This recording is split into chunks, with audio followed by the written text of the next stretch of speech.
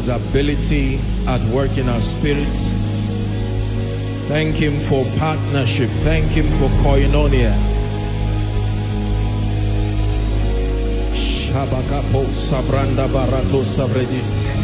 Are you giving him all the praise for his power at work in us, that the excellency of power may be of God?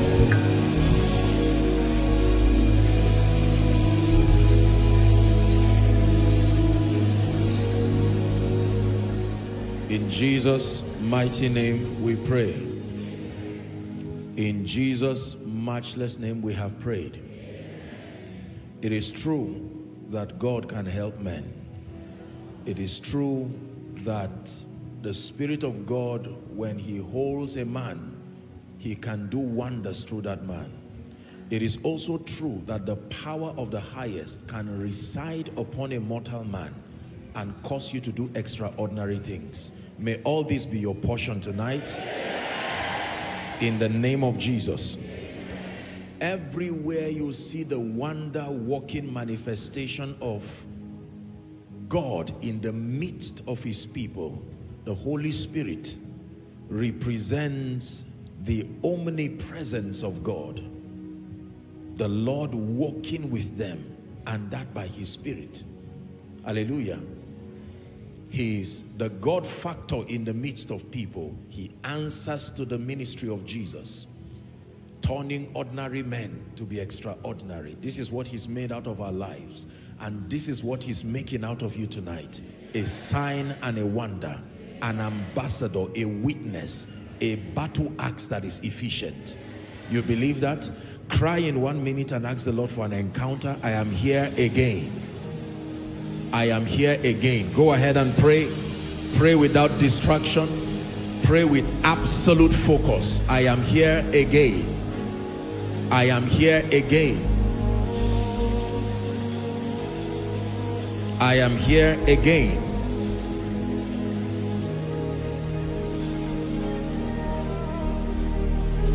Someone cry to your maker. Don't look around, pray. I am here again. Visit me. Turn my mourning to dancing, my sorrow to joy. Give me illumination. Let me encounter your wisdom. Continue the making process. Continue the building process. Continue my becoming, my emerging.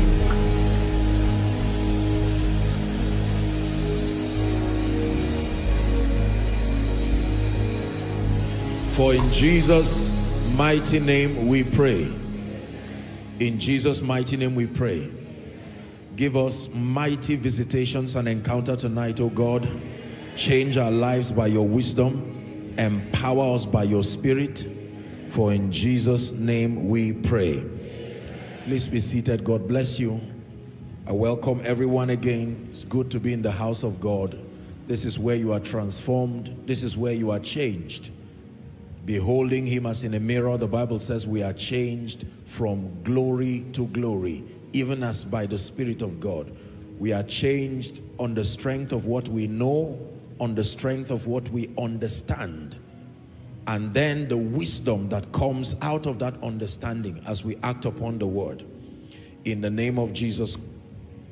Thank you very much for appreciating me on this Father's Day. Happy Father's Day to everyone, every man. By the way, I think I should do a tribute to the father. So all men, once you are from 18 years and above, stand up. 18 years and above. If you are not sure how old you are, sit down. Hallelujah. 18 years and above, stand up. You have any adult sitting down except if he's sick? If not, ask the person. Obedience is how people become men and women of stature. I have taught extensively on fatherhood particularly, but let me say this. A father is beyond a man with a wife. A father is beyond a man who can have children or has had children. No. There are many married men who are not fathers. There are many procreators of children who are not fathers. The Hebrew word for father is the word Abba. The Greek is the word Pater. And both of them mean a source, sustainer, protector, defender. In the very definition of fatherhood are the qualities of a true father. Lend me your attention for 1 minute. There are 4 major assignments of fathers according to scripture. Number 1 is the ability to provide first for your household. Please listen, first for your household. It matters the order of priority. The ability to provide first for your household, and then it extends to as many who are under your care. Number 2, the ability to protect. The ability to protect is the second definition of fatherhood. Number 3, the ability to mentor and create growth. There is no true father without mentorship and growth. Fathers have the mandate under God to mentor and to allow for growth. Number 4, the 4th assignment of fatherhood is to create structures for continuity and succession. Continuity. Anything that dies with the father has stopped the man from being a true father. The proof that you are a father is that those who come after you must become extensions of your legacy. Are we together? Yes. It should never start and end with you except if it is evil. But if it is good, a good man, the Bible says, lays up an inheritance. You may want to listen to my message, Redefining Inheritance. So my tribute to every father, I want to start by appreciating every man, every father who has done all these, or at least most of this. Responsible man who has provided for his household, protected his household, methodically mentored all within his care, and is about creating a system of godliness, responsibility, wealth that makes for succession even when you are not here, if Christ tarries. My salutations and my commendations to such, because they are fathers indeed. But let me also encourage someone. By my definition now, you may find out that you've fallen short of God's definition of fatherhood. I still salute your courage, the willingness to retrace your step and to start afresh. The beautiful thing about the gift of time is that it gives you opportunity to start again. Perhaps there's some father standing here, and whilst you are standing, you are really feeling guilty because you have not done justice in providing for your home, even if you've prayed in tongues. You've not done justice in protecting your wife and children, protecting them emotionally, spiritually. You have created a tense atmosphere, and your children dread growing in that atmosphere. You can change. Men can change. There's nothing embarrassing about the need for change. We all have had to change to become this way, and we will have to change to become the higher versions of ourselves. So while commending those who have done well indeed, fathers by this definition, let me propose to many who have fallen short of this definition to protect, to provide, to mentor, and to create a system for succession. You have the gift of life. You have the gift of a sound mind. Use it and begin to retrace your step within the time you have. But it's my prayer, particularly for the men in this house, that we will be noble men indeed. That God will help us to redefine fatherhood. If you believe that, say amen. Amen. Father, we thank you for every father, every man in this place, and extending this prayer to the body of Christ, to as many who are connecting. In the name of Jesus, cause us all to be noble men. By every definition of nobility, we obtain the grace to be able to provide. We obtain the grace to be able to protect. We obtain the grace to be able to grow and mentor those you have put within our care. and we obtain grace to be secured enough to raise other people who become extensions of our legacy. We obtain this grace as we make commitments to remain fathers and men with nobility and excellence. For in Jesus' name we pray. Amen. God bless you, and please be seated.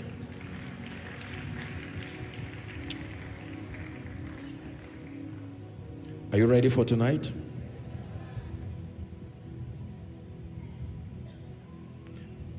Never forget that nobody comes to God's presence who intends to encounter him and then leaves without an evident change. God is still, as he always is, in the business of redeeming, transforming, and empowering. Redeeming the lost, transforming the believers, empowering those who will be witnesses. It takes redemption, salvation, to convert an unsaved person to become a believer. It takes transformation through discipleship, and that through the word, to now grow and give the new believer an orientation that makes that person a matured believer. But it takes the empowerment of the Spirit to transform a believer to a witness. That transition does not just happen by knowledge alone, it takes power. And for everyone in this place, one or more of these is happening to you right now as you listen. If you are an unsaved person, here's your opportunity to come into the fold, this family of faith, and that happens through the power of redemption.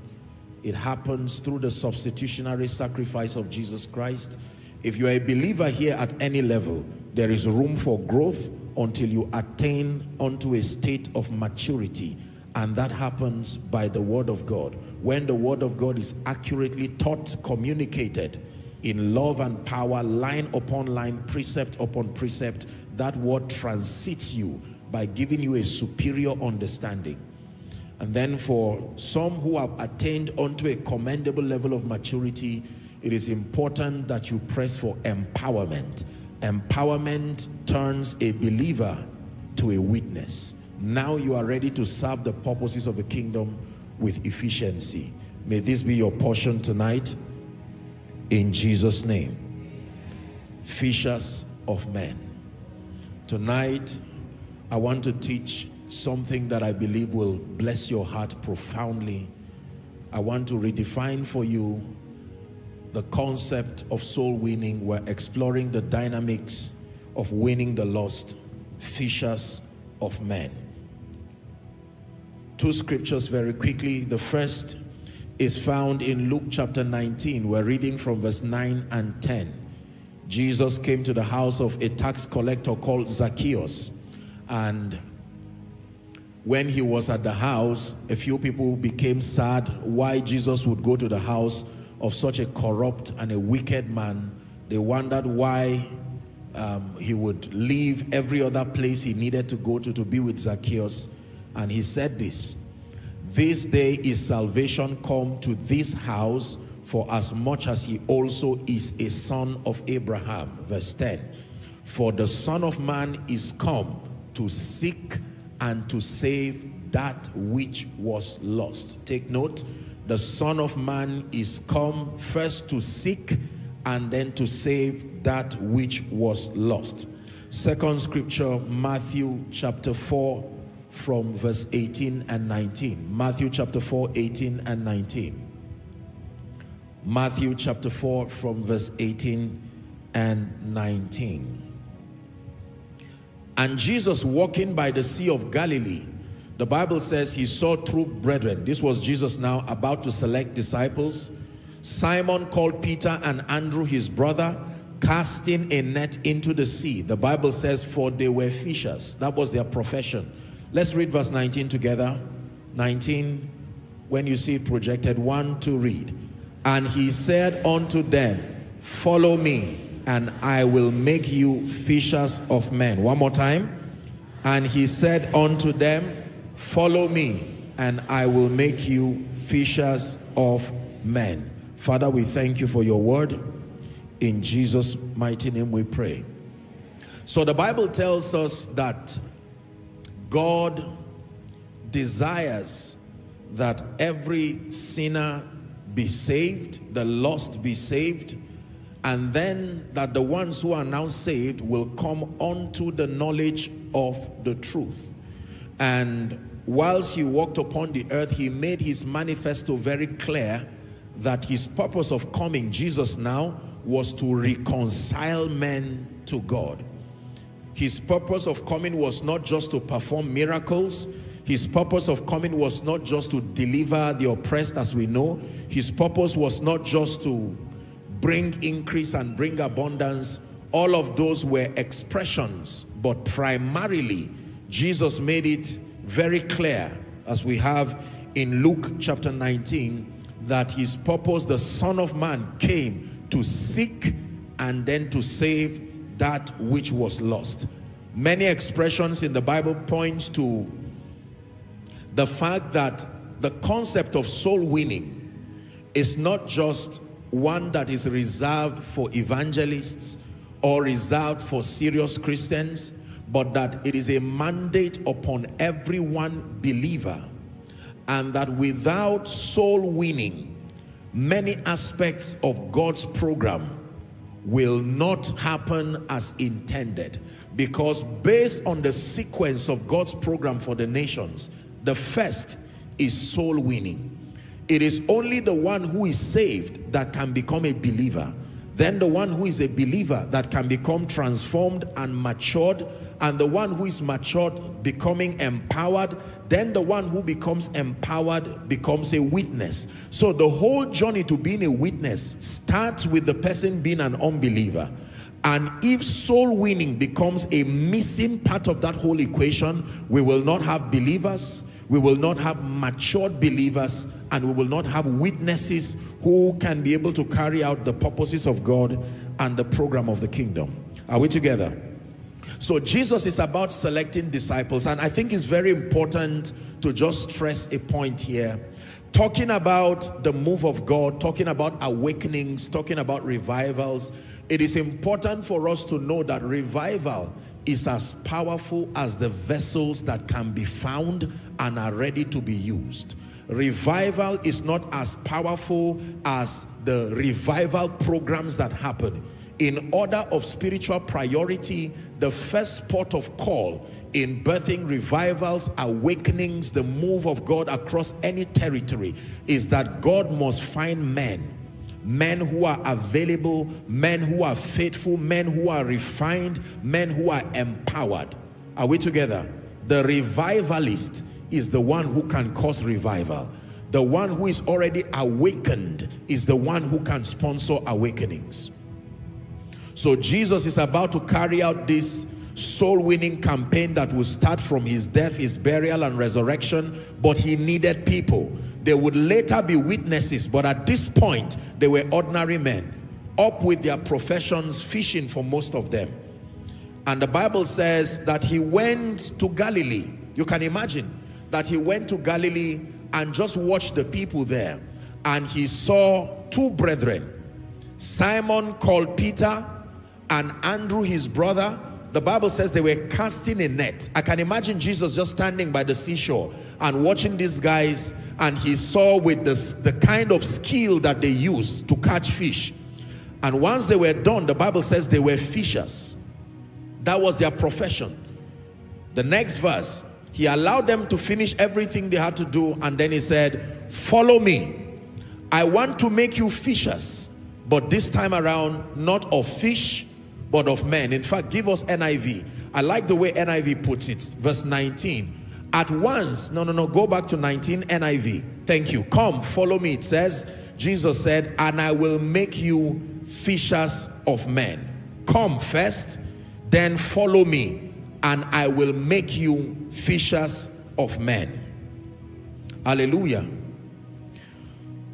There are a few things I want us to observe as we build an understanding for this discussion tonight. Number one, Jesus told the men in advance what they would become. When he met them, he did not leave them in the dark as to his intention for them. He proposed this idea to them that they could become fishers of men. Now, it's interesting that there were certain things Jesus did not take away from them. The ability to remain fishers. The Bible says they were fishers, or fishermen as we call it. When he called them, he made something, a profound statement. He said, you will still be fishers. In other words, there are many skills you now have. You have made the job easier for me. I'm not going to remove some things from you. I will only redirect your mission. You will still be fishers. You thought on seeing them, he would say, I want to make you witnesses. He never said so. I want to make you apostles. He never said so. I want to make you men of God, or I want you to be my disciples. He said, you are still going to be fishers, but of men. Verse 18 of that scripture tells us they were already fishers. That was their profession. They were fishers. And now he was changing their mission. Watch this now. He was changing their mission, changing their assignment, but he still left certain things that he found with them. He already found certain skills that they had that would make them to be useful in this new mission he was calling them into. So the first thing we have to understand is that Jesus Christ told them in advance that he wanted to make them fishers, but this time around, not of fish in the sea, of men. Fishers of men. He still retained the word fishers, meaning the skill was still important. The zeal he found in them was still important. The discipline he found in them was still important. The skill that made them fishers would still be needed when they became fishers of men. The zeal, the discipline, it was just the mission that would change. Isn't it amazing that the skill, the zeal I wrote here, the discipline that makes you a fisher or in any profession, when God calls you, most times is the missions that will change. But those disciplines you have built will be used even in that mission. Now, most people are waiting until the day they understand the call of God before they begin to build all the disciplines. Here were people who did not know that it was in their prophetic destiny to be apostles, their prophetic destiny to be witnesses and to be men of God. There were young people who found their father fishing and they got into that action. You will be learning shortly that there are many components that make a fisherman, a skillful one and an effective one. Jesus was not in a hurry to call them. He stood by the sea and observed. He saw something in them that would be needed in effective soul winning. He saw the skill. He saw the zeal. He saw the discipline. And he said, gentlemen, come. I want to change your mission, but don't throw away the skill. Don't throw away the zeal. Don't throw away the discipline. This discipline I have seen in you that has made you good fishers will still be needed when you become fishers of men. This is the first thing we observe. When God comes to men, most times it is the mission that he changes. The discipline, that means you do not have to wait until you understand your assignment to begin to invest in skill, invest in discipline, invest in strategic knowledge. It will not be a waste even when you eventually find your place. Learning obedience will be useful. Whether you have found your assignment or not, learning diligence will be useful. Whether you have found your assignment or not, learning time management, all of these things that make men efficient will not be thrown away just because God called you. This is very important. That means here up front, I will teach you that even if you have not found your place in life and destiny in terms of purpose, you can begin to build the skills of a fisherman, because when Jesus calls you, you will still be a fisher. It's only that you will now become of men. Are we together now? Yes. Imagine if he came and met these guys folding their arms and he said, why are you people sitting idle? And he said, well, we're not doing anything. We're waiting for the day we'll be called. There's some prophetic word that one day will be apostles. Jesus would not have appointed them. The only thing they did not have was the mission, but the discipline was already there. Are we together? They began to build that culture of discipline already, that skill of efficiency already. It was easy for him to call them and switch them to their mission. Because whether you are a fisher of fish or a fisher of men, one thing will remain: you will be a fisher. Are we together? This is very powerful. Number two, Jesus said, come, follow me. The first instruction to becoming a fisher of men, he was speaking to people who were already skilled, and yet he said, come. Then he said, follow me. You would think he would call them and say, leave being fishers of fish and become immediately the fisher of men. There are consequences if you skip this step in your becoming a fisher of men. No matter how professional you are, no matter how successful you are, one thing is for sure: when God calls you, you start afresh. This is for sure. Your skill remains, but he will not just switch you immediately from your life or whatever you were doing. The business of men is very delicate and it needs training. He called these people and he said, follow me. You will need a season of following. In other words, there are patterns you will need to learn. You will need to watch me do it. Watch my approach to the lost. Watch my approach. They followed him to the house of Zacchaeus. They came and met him at the well with the woman. Remember the woman at the well? They saw different templates. He was training them to be fishers of men. For every believer who desires to answer that mandate of being a fisher, the first assignment is not to go to the field. The first assignment is to follow and learn. Learn what makes for efficiency as far as winning the lost is concerned. Now listen very carefully. I wrote something here, that the first requirement in becoming an effective fisher of men is your training, not the fishing, not evangelism.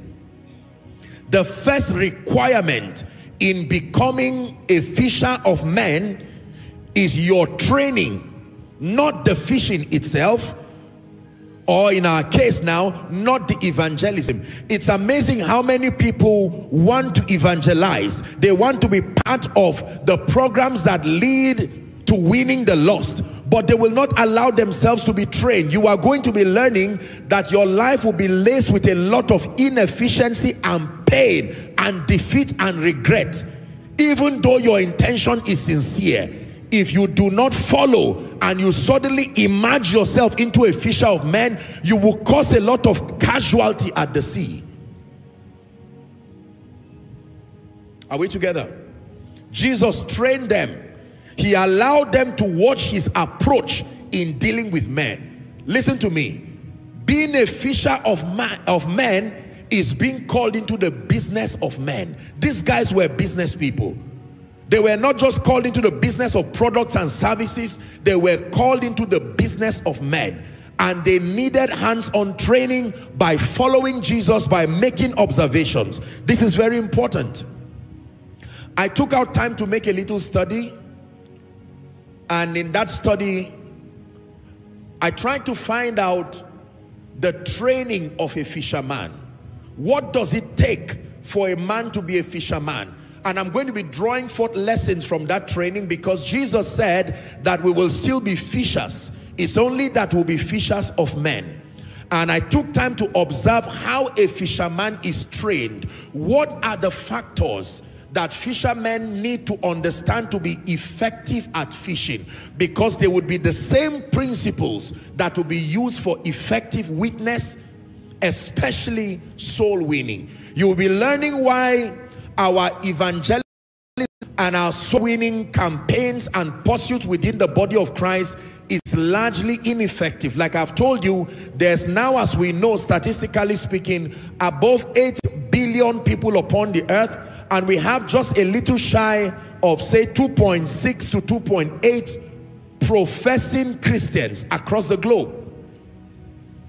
It's a very uncomfortable truth, but we have to understand and agree that something is wrong with the inefficiency of our witness, especially our soul winning. We have programs and conferences organized globally every year, every week, every day. There are many mission agencies across the globe doing, great things at different levels. But why is it that in spite of many churches, many conferences, many men and women of God, many church programs, it looks to me, and statistically proven, that there does not seem to be constructive advancement in terms of the lost who come to the fold? Something is wrong, and we will use today's teaching to examine what is wrong. The training of a fisherman. The training of a fisherman is also the training of a soul winner. There are many things that soul winners, believers who desire to be part of winning the lost, regardless your zeal, there are things we can learn from the training of a fisherman. And I want to run through a list with you, hoping and praying that as you listen, God will sharpen you, reposition you to become a very effective soul winner. You believe that? Shout aloud, amen.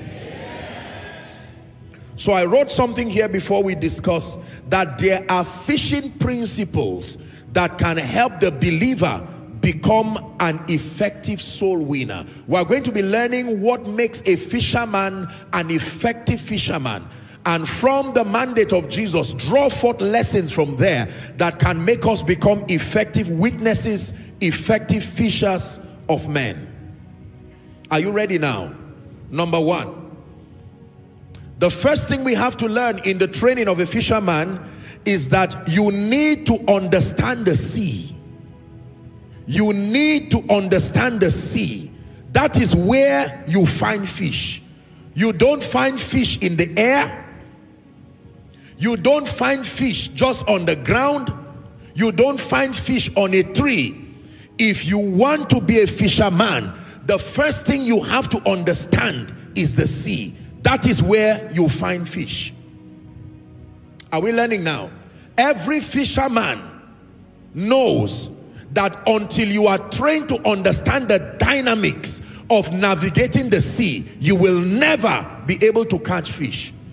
I do not know any professional fisherman who does not understand the dynamics of the sea. And the sea is a very complicated place, because there is a skill to walking or living in the sea. Walking, W-A-O-R-K-I-N-G,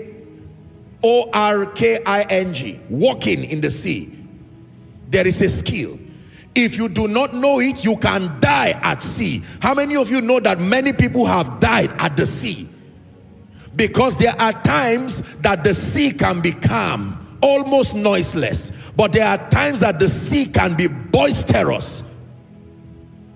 Many fishermen, like many believers, do not know that the sea is where you find fish. But if you do not understand the sea and how to navigate your way, that mission can become a mission impossible that kills you right at sea. And unfortunately, many believers in the name of evangelism have died at the very place where they are supposed to save sinners. The sea for a believer represents the entire globe. Anywhere men can be found is likened to anywhere fish can be found. When you talk about the sea in our context as believers, we're talking about the entire globe. Now listen very carefully. We are fishers of men, and this is a training course. There's no fisherman, watch this, that finds himself roaming around, jumping and shouting around the sea. No. The fishermen observe the weather.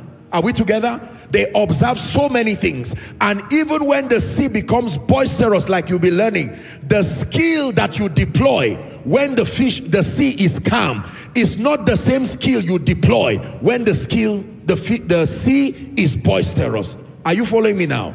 Very important. The first lesson in the training of a fisherman that can be brought to the training of a soul winner is you must understand the sea. Please look at me. My goodness. This world you see is the world of men. And like the sea, it is a very complicated space. Are we together? If you want to save sinners and you do not understand the world you have found yourself in, you will get into the middle of things that you may never come out of.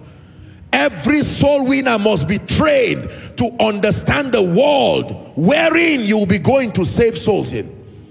There are places across the earth that are harsh and merciless, like the boisterous nature. There are places, I hope you know, that the fish in the sea don't stay at the same place. There are some of them, you can find them, in fact, just looking at the sea, you can see them popping up. But there are others who are deep down the sea. Many believers who want to be effective soul winners have never taken time to, they're not even interested in studying the cosmos, the world of men. And so we carry a lot of blind zeal in the name of evangelism, especially as touching our modern day world. There are many fishermen who have gone to sea and never returned back home. Like many people who went and suffered several casualties because they were not trained to understand that being a fisherman, like a soul winner, lesson number one is you must study the sea. The world that we live in is not a world of compassion.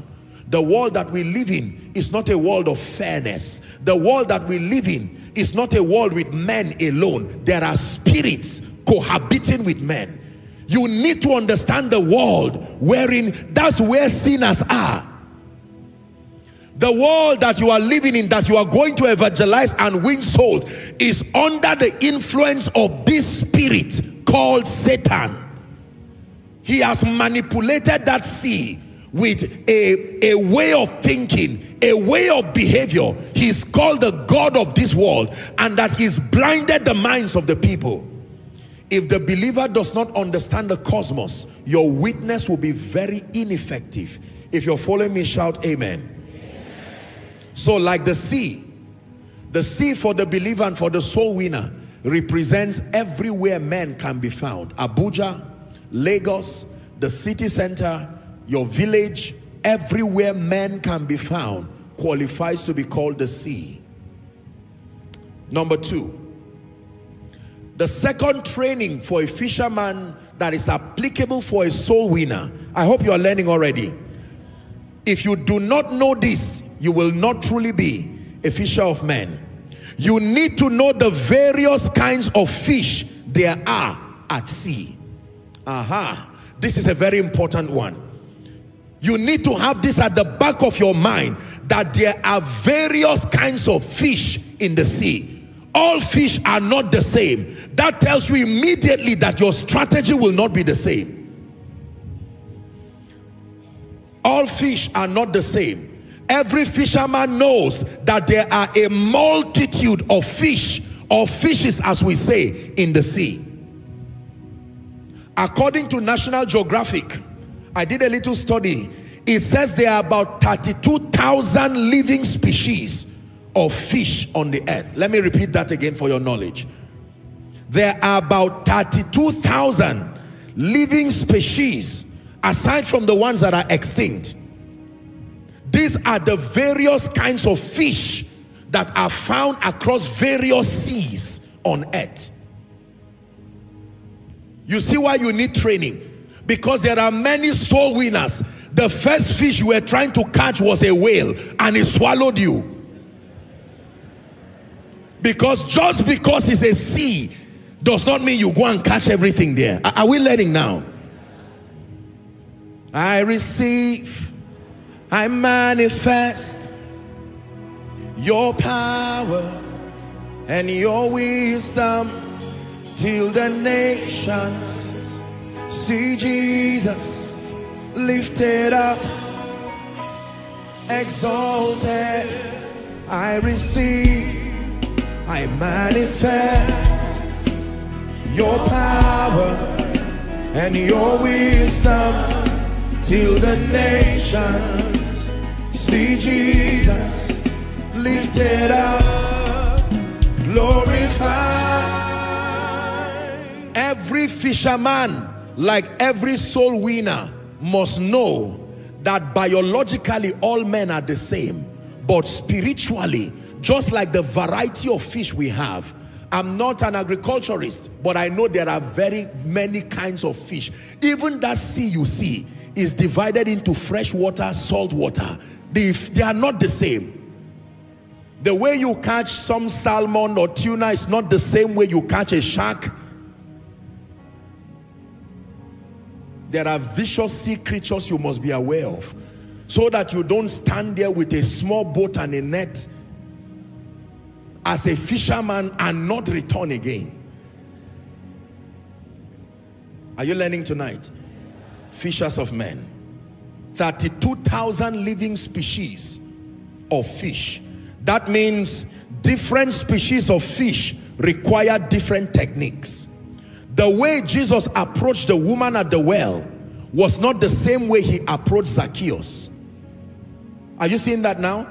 There is wisdom that must be understood and deployed by every soul winner. There are many soul winners that have gotten into trouble because they did not know that this sea you are seeing called the earth has various kinds of fish. There are people who blindly went to preach with fanaticism without help. They are in prisons today.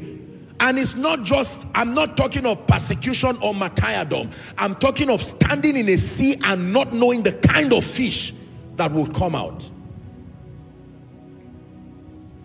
Every fisherman in training knows that you must know the various kinds of fish. Look up. Let me tell you the various kinds of fish that talk about the variety of unsaved people. There are people Jesus said are already close to the kingdom. That means all it takes, they are overripe for a harvest. Are we together? Already, by their personality and their disposition, they are just one step into the kingdom. Morally right, nice people, very thoughtful, very philosophical. By reason of their philosophical stretch, they have already gleaned attributes that make them responsible people.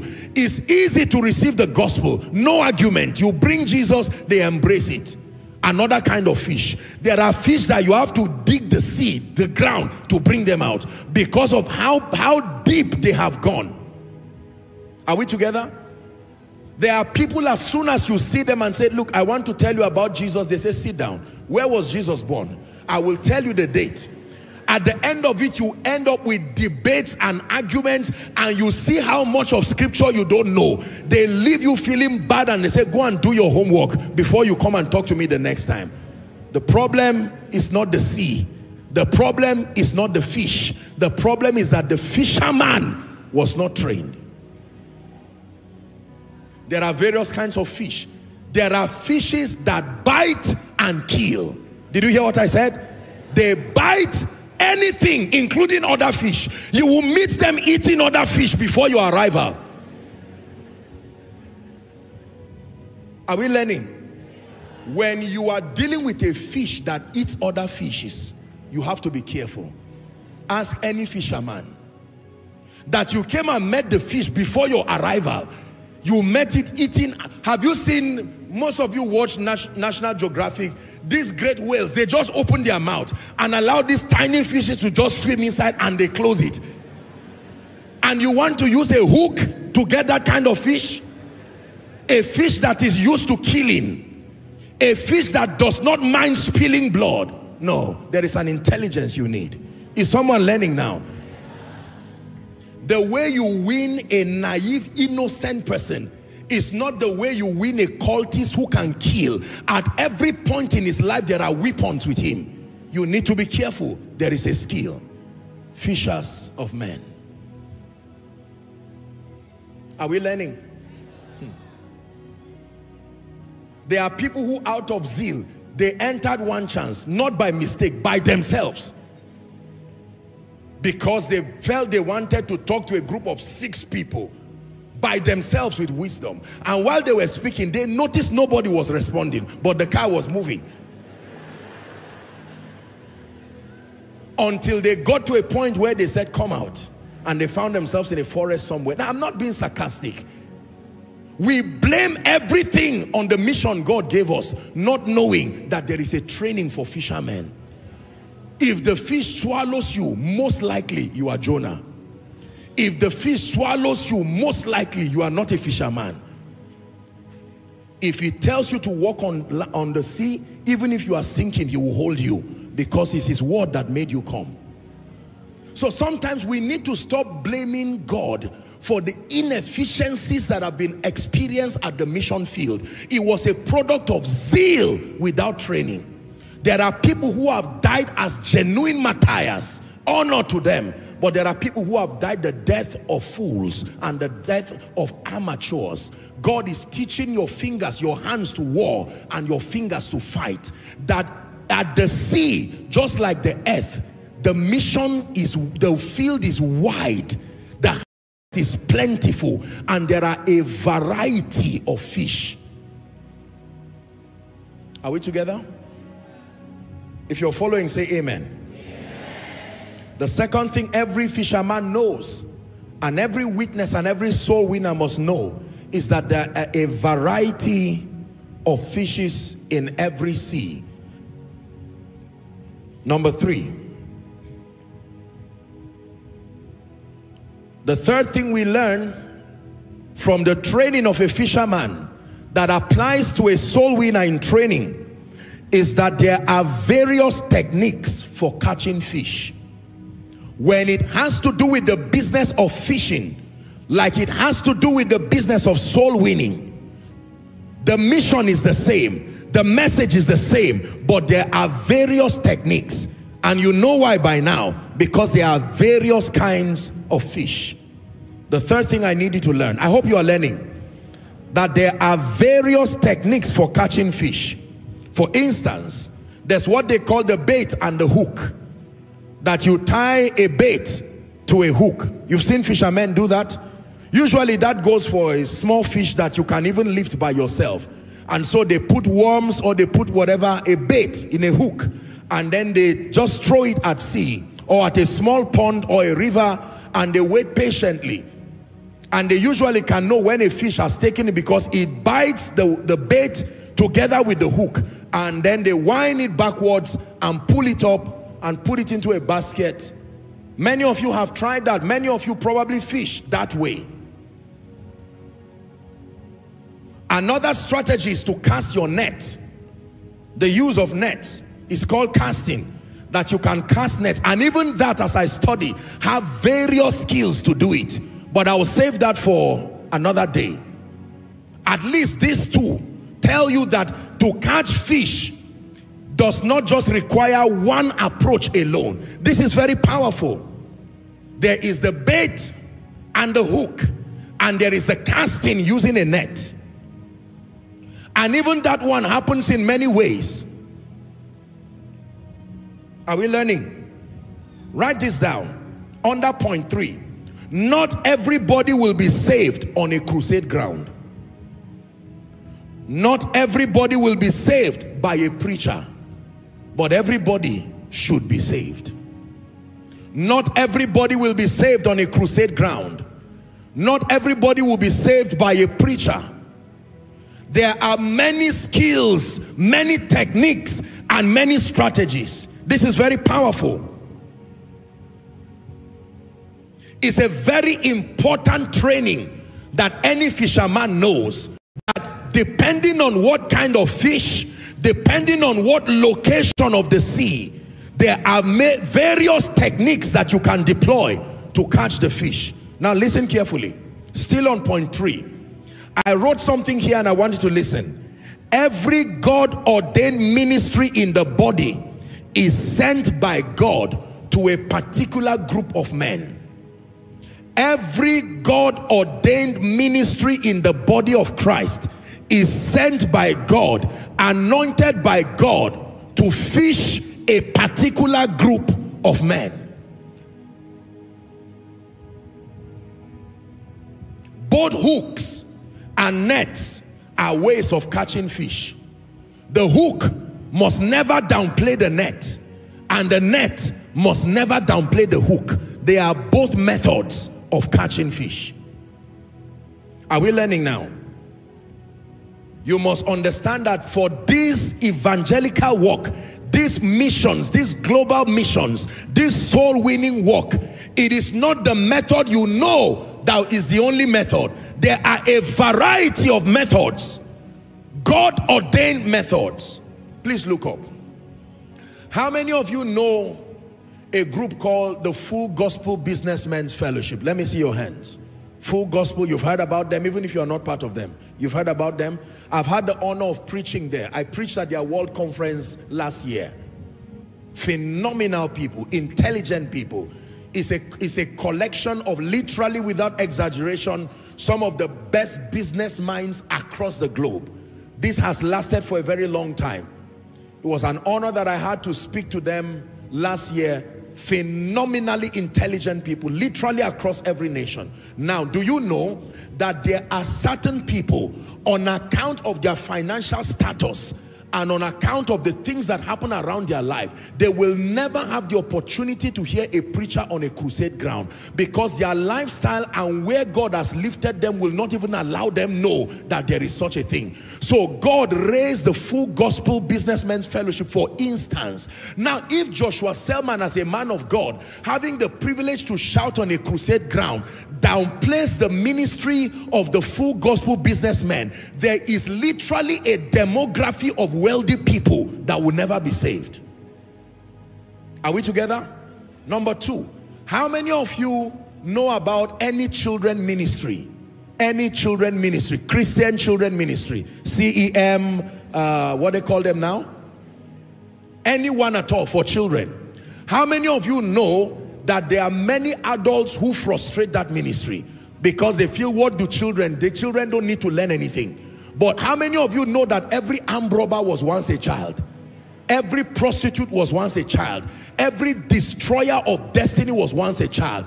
And God, knowing that it's important to train up a child in the way he should go, and that not many parents know God enough to do justice to the destinies of the children, he placed a burden upon certain people to minister to the children. And yet those ministries in many places are neglected, ignored, and looked at as less of a ministry to apostolic ministries like this. The hook must respect the net.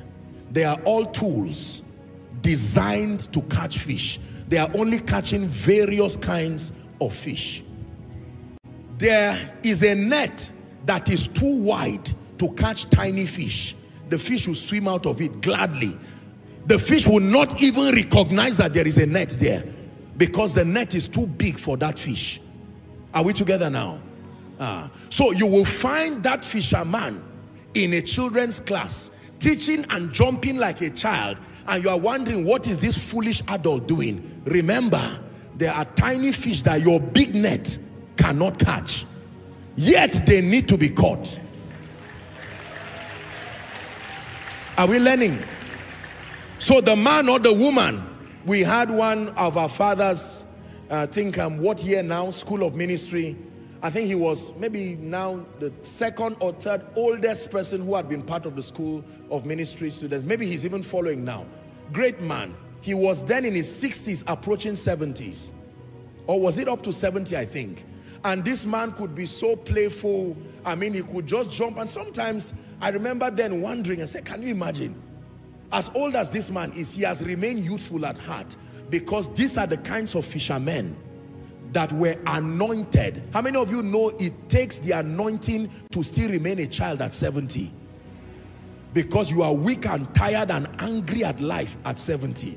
It takes the anointing to still make you have the zeal of a child. Fishermen. If we dedicate one koinonia service for children now, some of you will be sleeping even before praise and worship. Say, what is this children's thing now? Yet, that may be the meeting that saves your child. I'm just teaching you in this training that every fisherman, like every soul winner, if you do not understand a strategy, observe carefully and ask God, don't condemn. When you see Jesus with the woman at the well, don't conclude, what is Jesus doing at the well? It is a strategy for her salvation. When you see Jesus with a madman in Gadara, don't conclude, what is he doing with demon spirits? Watch to see what happens to that madman when he comes back to his right mind. Are we together now? Our witness is ineffective because through religion and the traditions of men, we have defined a path based on our religiosity, and we are forcing and blackmailing people to go through that mold, and that anybody I see with a hook if I'm holding a net, or anybody I see with a net if I'm holding a hook, is not a fisherman. You may be wrong. There are various kinds of fishes, and there are various techniques for catching them. So when you see God anoint somebody with a unique ability just for prosperous people, don't condemn. There are souls in the business world that God has given that person a mandate to reach.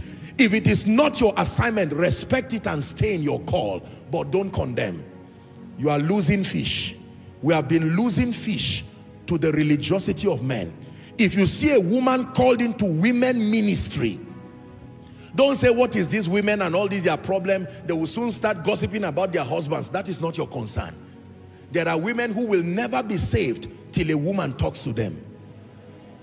There are women who the nature of their pain will require another woman like them to say, I know what we are going through. Are we together now? As anointed as God has made me by his grace, there are certain elderly people who will only respond to Baba Deboye's altar call. I can preach there and they are impressed, hitting their children and say, be like this man, don't be stubborn. Yet they are not saved. They are hearing, even if I'm crying on stage. But Baba will come out and speak in 30 minutes and make an altar call, and the woman will stand up and come up. Because there are various kinds of fish. We are all fishermen. Let's respect ourselves.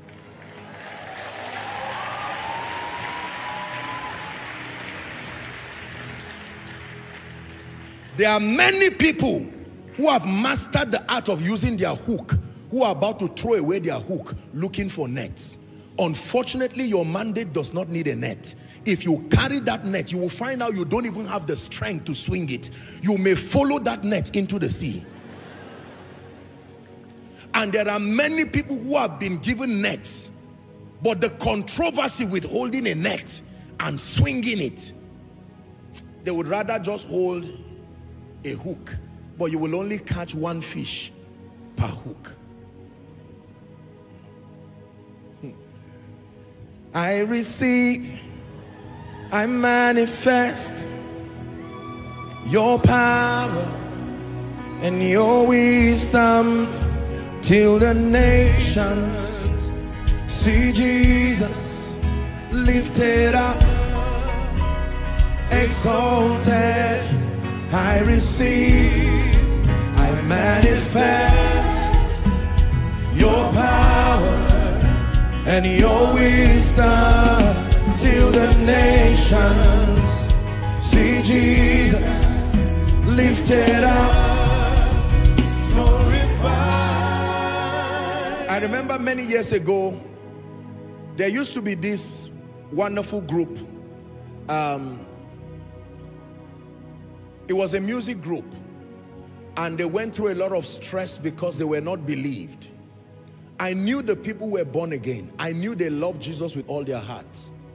And I told them that time, I said, look, with the resources I had then, I will contribute gladly in helping you. Listen, let me tell you something about the body of Christ. We must be very careful. We are losing a lot of fish because we are destroying the efficiency of fishermen simply because their tools for catching fish is different from what we are using. We need to be careful. If on my way going, I find someone who is a professional. How many of you know that there are many fellowships that are around many, careers, like say for instance, the Immigration Christian Fellowship. I preach there every year. So you have to be a uniform person to even have access to that kind of place. I have the honor of preaching there every year. I've preached there for like 8 years or so, maybe 8 or 10 years. Every year, at least once, I go there. There are people who have been born again there. And the way God got them born again was to give them jobs with immigration so that they can attend that fellowship. There are many students, the only way they got saved was by getting admission, because there are programs their parents will never allow them go. So you will find out that the child's jam score was not up to it, but God still gave the child admission because it was more than just getting a degree. God needed that child to be released from a hostile home, to be in an atmosphere where he can pray. That child will never be allowed to have a night vigil where he or she is coming from. That's how many of you got saved. The message is, respect the diversity of ministries within the body, provided they are genuinely born again and provided they love God. Don't make business people feel less of witnesses. Don't let drama actors, Christian drama ministries, feel less of actors. Don't allow worshipers, those called into the worship ministry, you may not like the way they jump, but don't be too quick to judge. Go and find out the investments they make in the secret before they come out to jump. Don't be too quick to judge. Just because they sing the way you don't want does not mean they are not singing to the glory of God. Are we together? Don't judge people called into campus ministry. Their ministries to young people. They will wear t-shirts and jeans and be jumping. Don't laugh at those who are called into the ministry of fitness and they are using it for the gospel. Their job is to tell their story from losing so pounds. Now I am weak, and they preach Jesus. We must respect the fishing tools that every fisherman carries. Now the truth I must balance is that there are tools that are not tools. For instance, if we see you standing with a knife at sea, you are not a fisherman, because holding that knife that way is not a tool. So I'm not just saying we should just celebrate any tool. No, the tools may be diverse, but when you see a fishing tool, you know, because you can see the assignment of that tool and you can see the result from using that tool. Fishers of men. Are we learning? There are many ministries that should not have died. They died today out of guilt because there was no more space for them in the body of Christ. We have defined by our understanding about God what ministries are of God and what ministries are not of God. And in doing that, maybe sincerely so, we have closed down many great ministries, and it ought not to be so. How many women ministries have died today because we are attempting to manage excesses? How many music ministries have died today because we are attempting to manage excesses?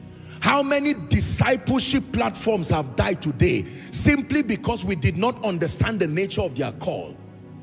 When you see a ministry not working in alignment, you'll be learning the key is not to destroy it. The key is to trust God for alignment. Is someone learning? If you're learning, say amen. So number one,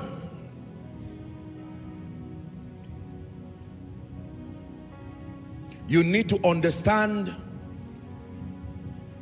the sea, the world. Are we learning?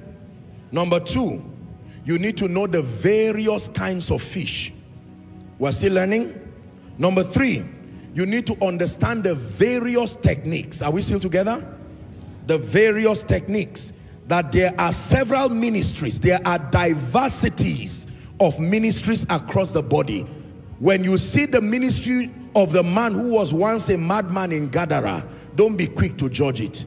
When you see the ministry of the woman who was once a prostitute, who left her water pot to run and go and call other people, and you see the woman who was once a prostitute saying, come see a man, don't be too quick to say it is not of God. When you see the ministry of the woman breaking her alabaster box before Jesus, don't be quick to see the wastage.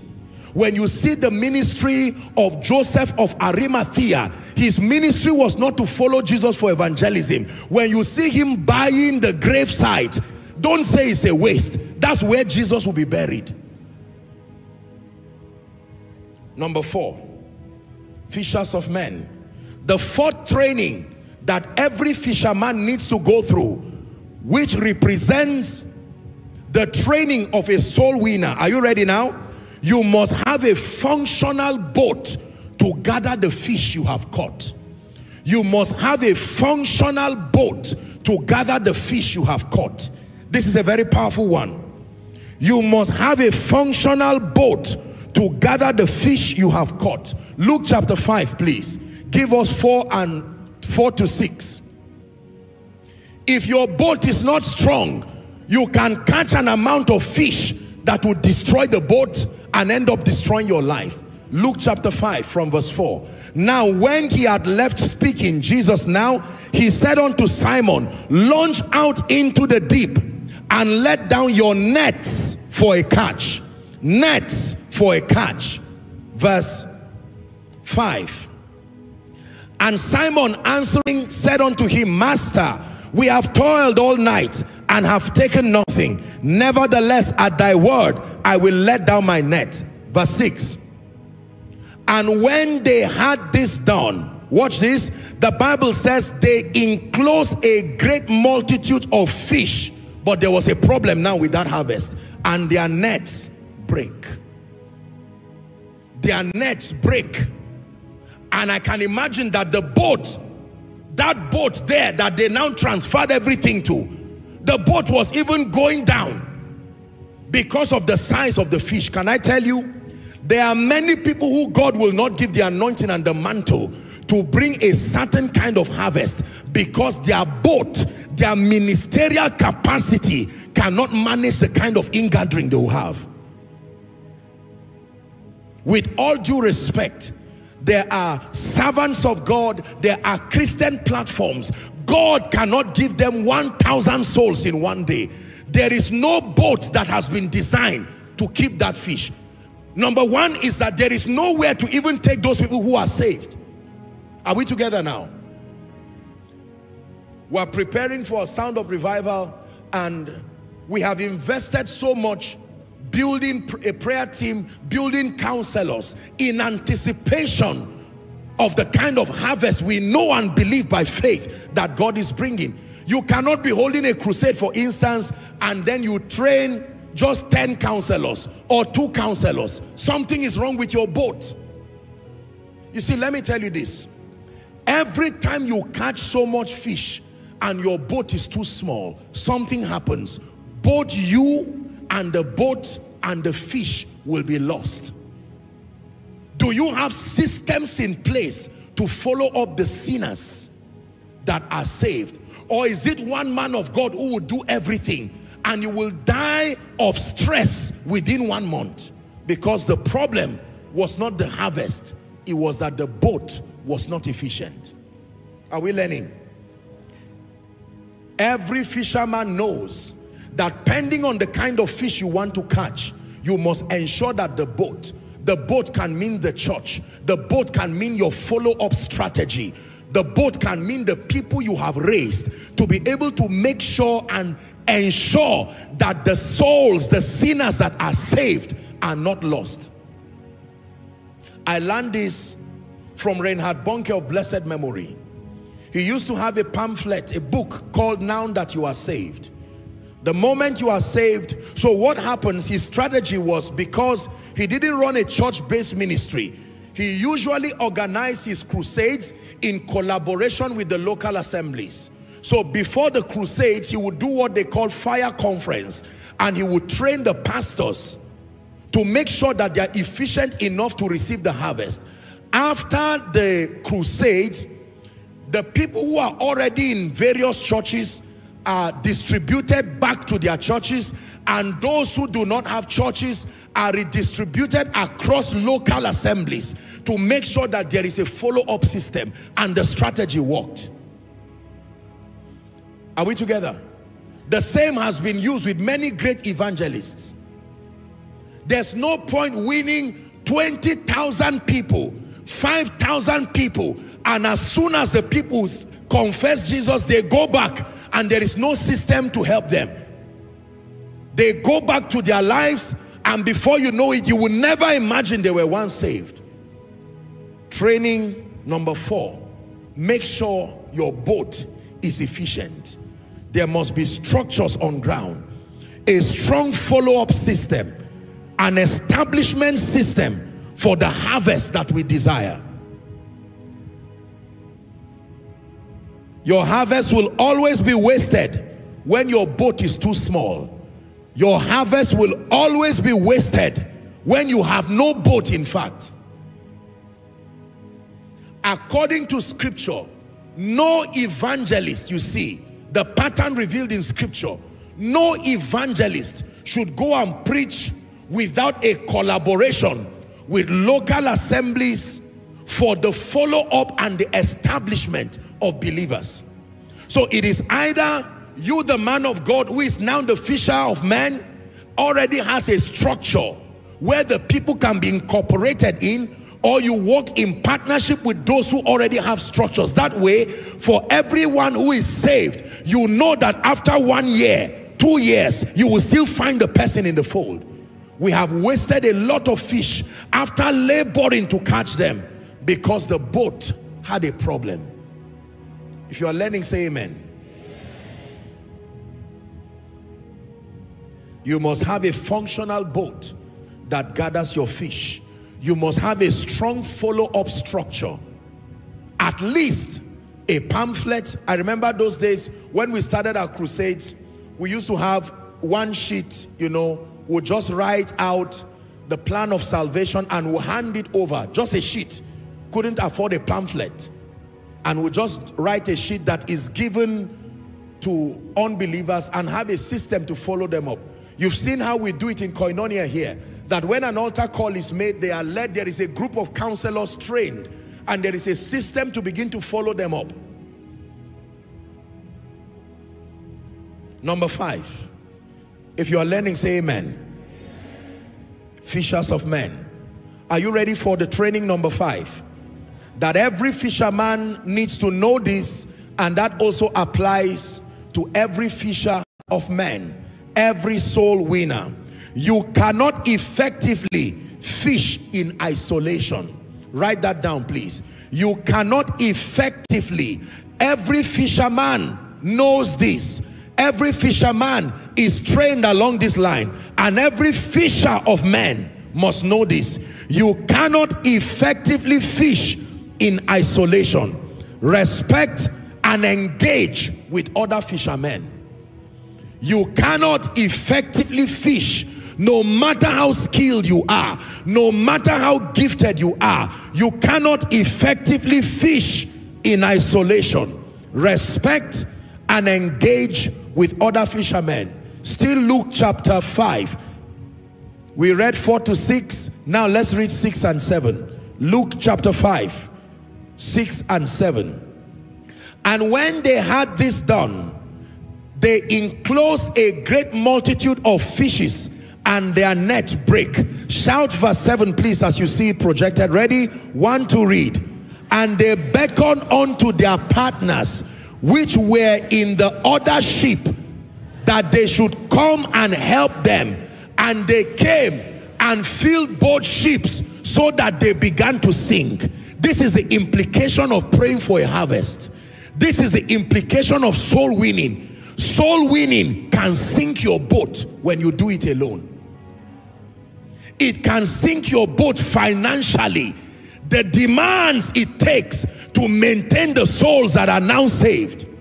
It is the reason why when we are organizing global conferences like this, we are not afraid to tell people, come join. Join in any way, financially, through your prayer, because no matter how great you are as a fisherman, the kind of harvest God wants to bring may sink your boat if it's only your boat. So one financial helper can help your boat stand. One prayer helper can help your boat stand. Are we together now? There are many people's boats that have sunk or are sinking now, and they are genuine fishermen because of this ministry or this false approach to ministry of standing alone. No, even Jesus needed help. He had to carry the cross, but he fell on the way, and they called on someone to help him. Let me tell you the truth. As a soul winner, as a fisher of men, do not be afraid to join hands with fellow fishermen to produce greater efficiency. right from the infancy of this ministry, as we organize crusades, we would always open up doors to groups and other ministries who believe in what we stand for. It's always been a collaborative effort. You know why? Because in many cases, the weight of the harvest, spiritually so, there are people who are already praying now for sound of revival. There is a prayer team. You prayed for it today, and it continues up until that time, because no matter how anointed I am, no matter how anointed we are, this is a body ministry. There are people today who are not even part of the Koinonia family, but have taken it as an intercessory project. They are the helpers. No matter how anointed you are, this ministry of soul winning is not for one person. You can be a professional fisherman. If the fish is too much in your boat, you will still sink. You will sink financially. You will sink in terms of a stretching of yourself. With all due respect, when you read the Welsh revival, I'm speaking to the globe, Evan Roberts, according to history, as much as we have read, one of the reasons why the man died young, he was one of the youngest of the generals recorded that died. And what killed him was not a demonic attack. What killed him was stress. Because the revival was breaking out, there were awakenings. I mean, fire was all over the place. He needed to be everywhere at the same time, and there were no helpers. His boat was sinking till he died. There are many pastors who have died today because they would not embrace to say, you know what, I can preach in a crusade ground, but I don't have the grace to follow up unbelievers. I don't have the patience to follow up 100 complicated people. But there is a pastor who was a pastor by ordination. He can follow up the most stubborn member. Why don't you lean on the advantage of their grace for efficiency?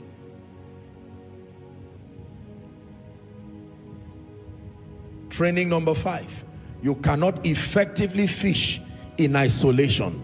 Respect and engage with other fishermen. Jesus himself told us that the major problem with the harvest is not the harvest, it's the laborers. In Matthew chapter 9 and verse 37, he says, surely the harvest is wide, but the laborers are few. That's the problem.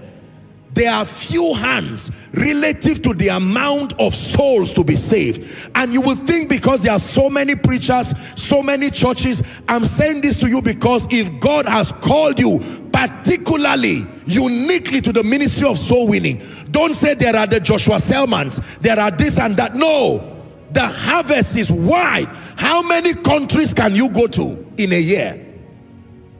How many sermons can you preach? There are only 52 weeks, ladies and gentlemen, in a year. If you preach one sermon, one evangelical sermon per week, you only have 52 in a year. I was very touched when some gentleman began to, find a way of translating our message, particularly to the Francophone nation. I've visited a few of their nations, and I've seen the hunger, and sometimes I feel so sad because of this language barrier. But the hunger to learn. Do you know that because of the hunger, some of them had to learn English so that they could understand these teachings? Very powerful communication of zeal.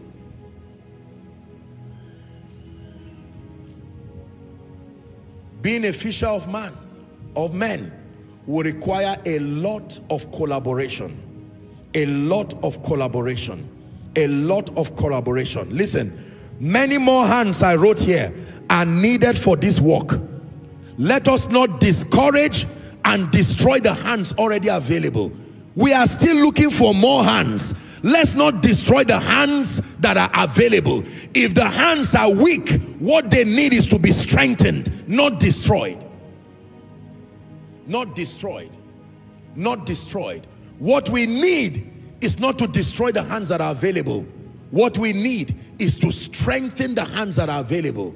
An ineffective fisherman is still a fisherman. He just needs more training. He just needs more purifying. He just needs more mentorship. But by the time a large sea has only 6 or 7 fishermen, when sharks begin to come out, that's when you will see that more hands are needed. Because sharks are in the sea too. Whales are in the sea too. Other dead sea creatures are in the sea too. The ones that science has not even seen are in the sea too. We need more hands. Let me tell you the truth. We need more hands. We need more hands on campus. Years ago, I used to do a lot of campus ministry. Now, I don't do so much of that again. The time and the luxury is not even there. But more hands are needed. Because for many people who genuinely started experiencing God, especially in our generation, for most of them, their defining season spiritually started on campus. If campuses are void of real witnesses, there will be a problem there, because Satan has positioned men too there. How about secondary school ministries? We started FCS right from secondary school. Remember? There are many secondary schools now. When you go there to preach, you will start crying. The children will ask you questions as an adult that you want to cry. You know why? Because they've left all of them. The corruption starts from the teachers themselves, with all due respect. The kinds of things the teachers say as they teach, behave as they teach, is what begins to destroy the students right from secondary school. Primary school and elementary classes. There needs to be fishers of men positioned. There are some of you, God will give you a mandate to start a school, not just for money. You can make money through any other business, but it will be a burden in your heart you will not be able to run away from. Do you know why? Because the fish, your net will be that school that will bring all kinds of people. The next apostles, the next prophets. I think about my life today, and I look at the various stages of my life and the corresponding encounters that have built me by grace to what I am now. What if they were not there? What if those fishers of men were not there? What if they were ignored? What if they were discouraged? Pray in 1 minute. Lord, send laborers. Send laborers. Send laborers. Please pray in 1 minute. Lord, we still need more laborers. Laborers as preachers. Laborers as kingdom-driven businessmen. Laborers as Christian groups serving the purposes of God. Laborers as apostles on fire. Laborers as prophets on fire. Laborers as teachers on fire. Go ahead and pray. Laborers as missionaries. Laborers as mission groups.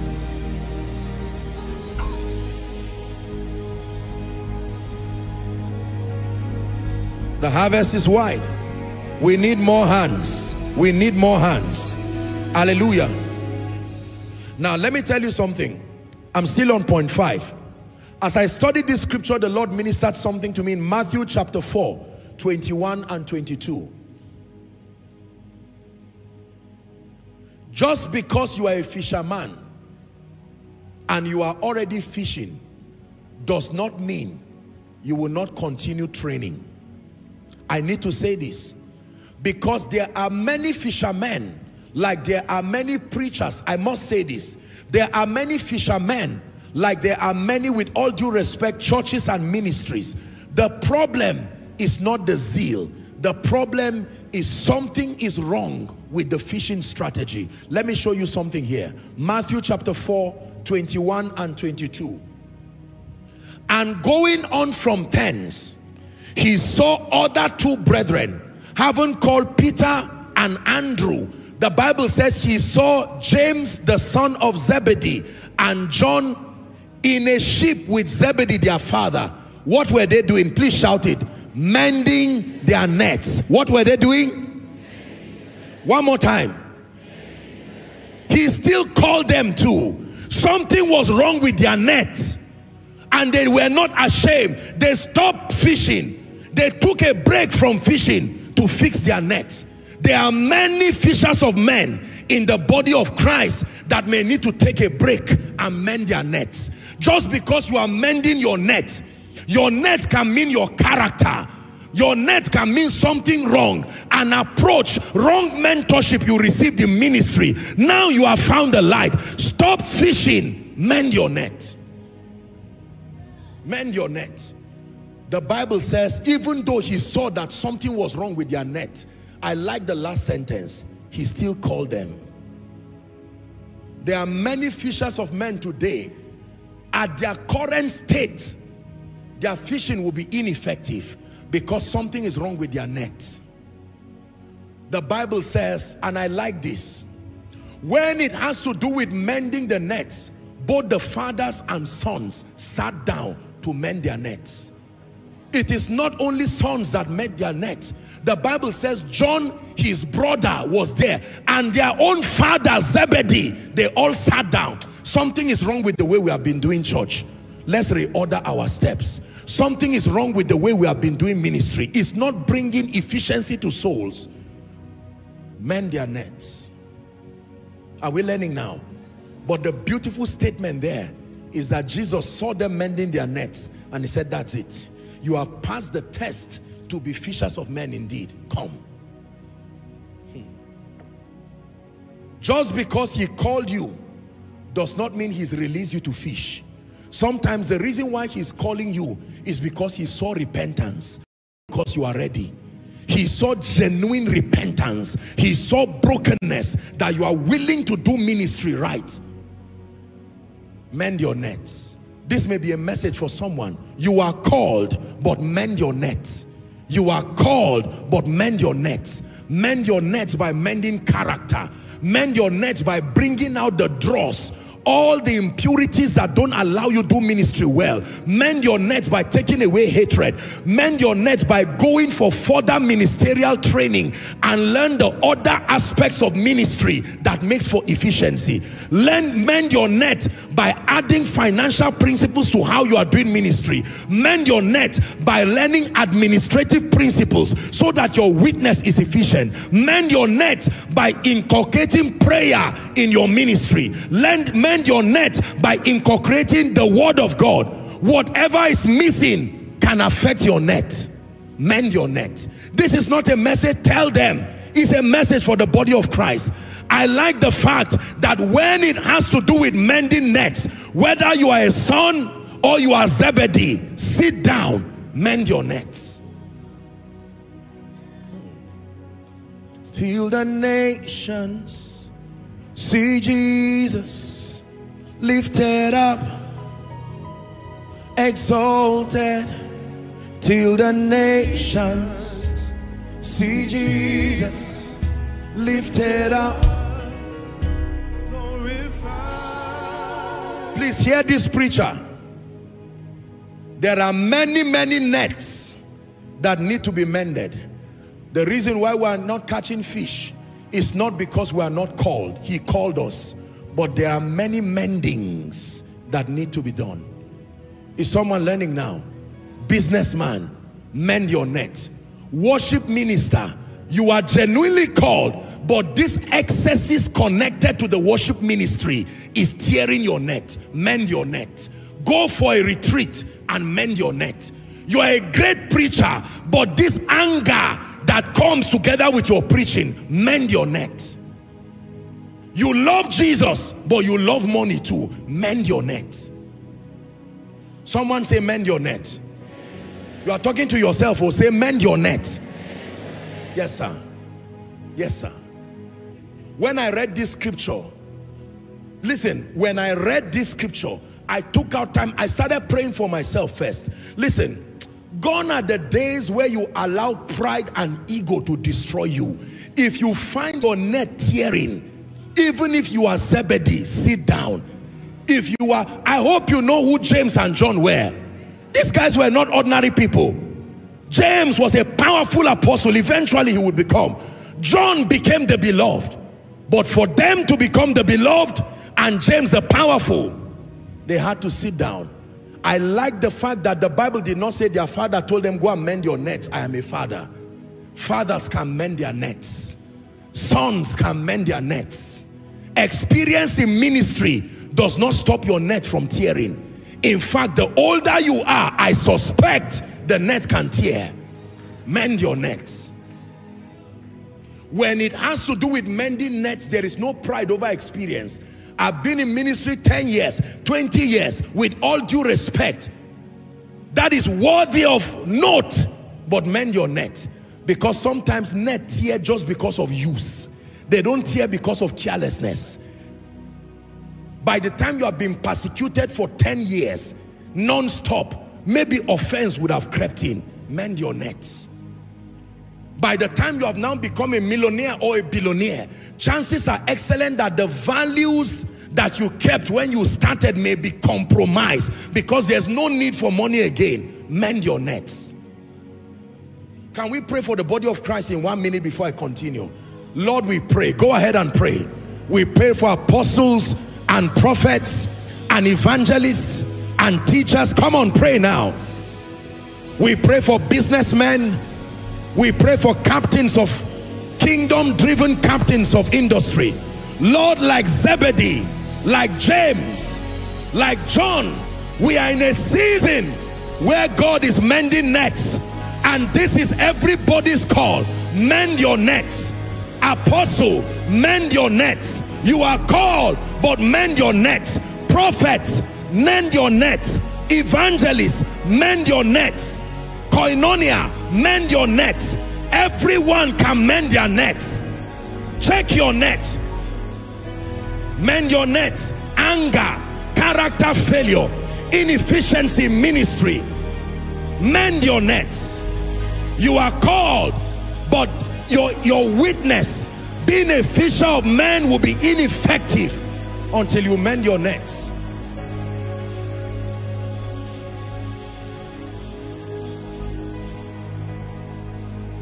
In Jesus' name we pray. Let's read that scripture again. And then I move to the 6th point. And going from thence, he saw 2 other what? Say brethren. Destined to be part of the fold. James, the son of Zebedee, and John, his brother. They were in a ship. When you have a ship, that is a flourishing ministry.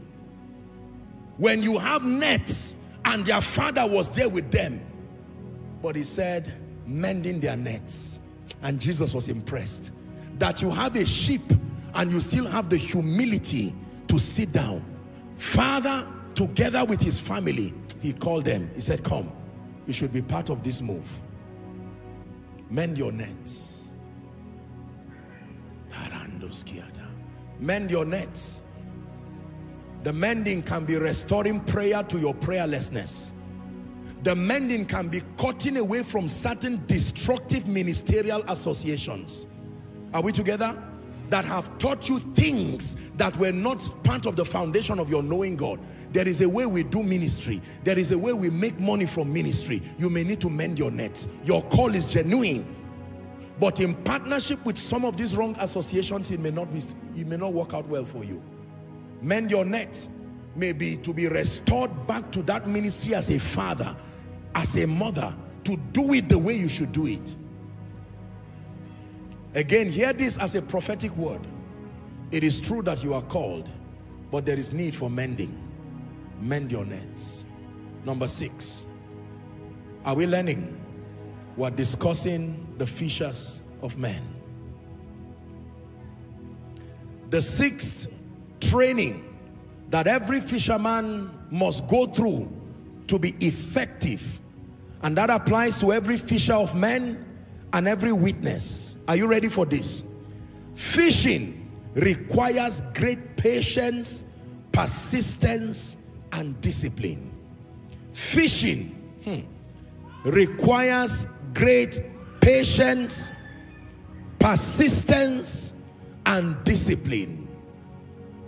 Fishing requires great patience, persistence, and discipline. Do I say it in another way? Soul winning requires great patience, persistence, and discipline. Like fishing, soul winning requires great patience, persistence, and discipline. wrapped up with genuine compassion. Oh, you must add that one. Soul winning is a game without compassion. Compassion is what makes soul winning authentic, not ministry. Compassion. Are we learning? Ephesians chapter 2, please, from verse 1 to 6. I have a very strong message here, and I believe this will help to support the strengthening of the body of Christ. Soul winning, like fishing, requires great patience, discipline, persistence, wrapped up with compassion. Can I tell you this? Sometimes the reason why we don't catch fish is that we get to the sea with such anger. The sea, we make it so boisterous, the fish run away. And by the time we throw the nets, there is nothing to catch. There is a skill to catching fish. Sometimes silence is the skill. You drop the nets there and you keep quiet and endure. Then the fish come and you catch them. Our impatience with the world of the unsaved is one of the reasons why they run away. Are we together now? I think that there is a growing hatred for the unbelieving world, and it ought not to be so. God never called us to hate on people simply because they are not spiritual. It's a dangerous orientation. You cannot hate somebody, verbalize and vocalize your hatred, then wants the person to be saved. No. An unsaved person is not necessarily a failure. An unsaved person is just one whose eternal destiny is not yet in place. But as far as our world is concerned, an unsaved person can be a very successful person. Don't downplay their results. You cannot hate on a people and want them to be saved. No. Are we together? The level of anger and aggression that we communicate towards the unbelieving world, in my opinion, and respectfully so, I think is too harsh to bring that fish to our nets. Now, we're not called into the ministry of condoning just whatever, but there's something you need to know about an unsaved person.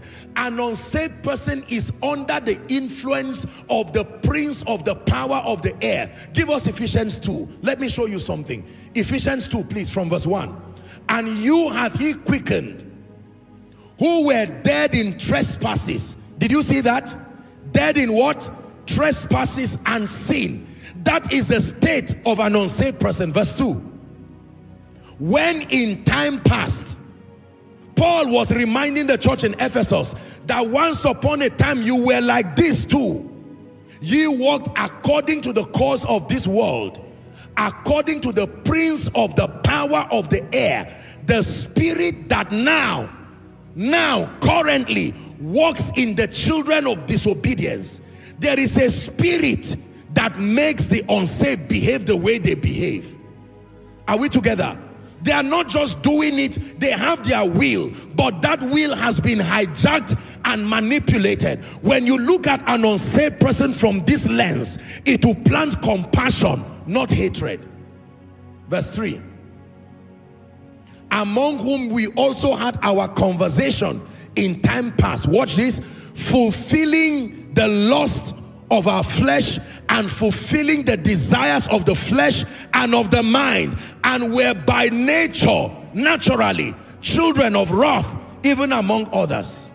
Verse 4, hallelujah. But God, who is rich in what?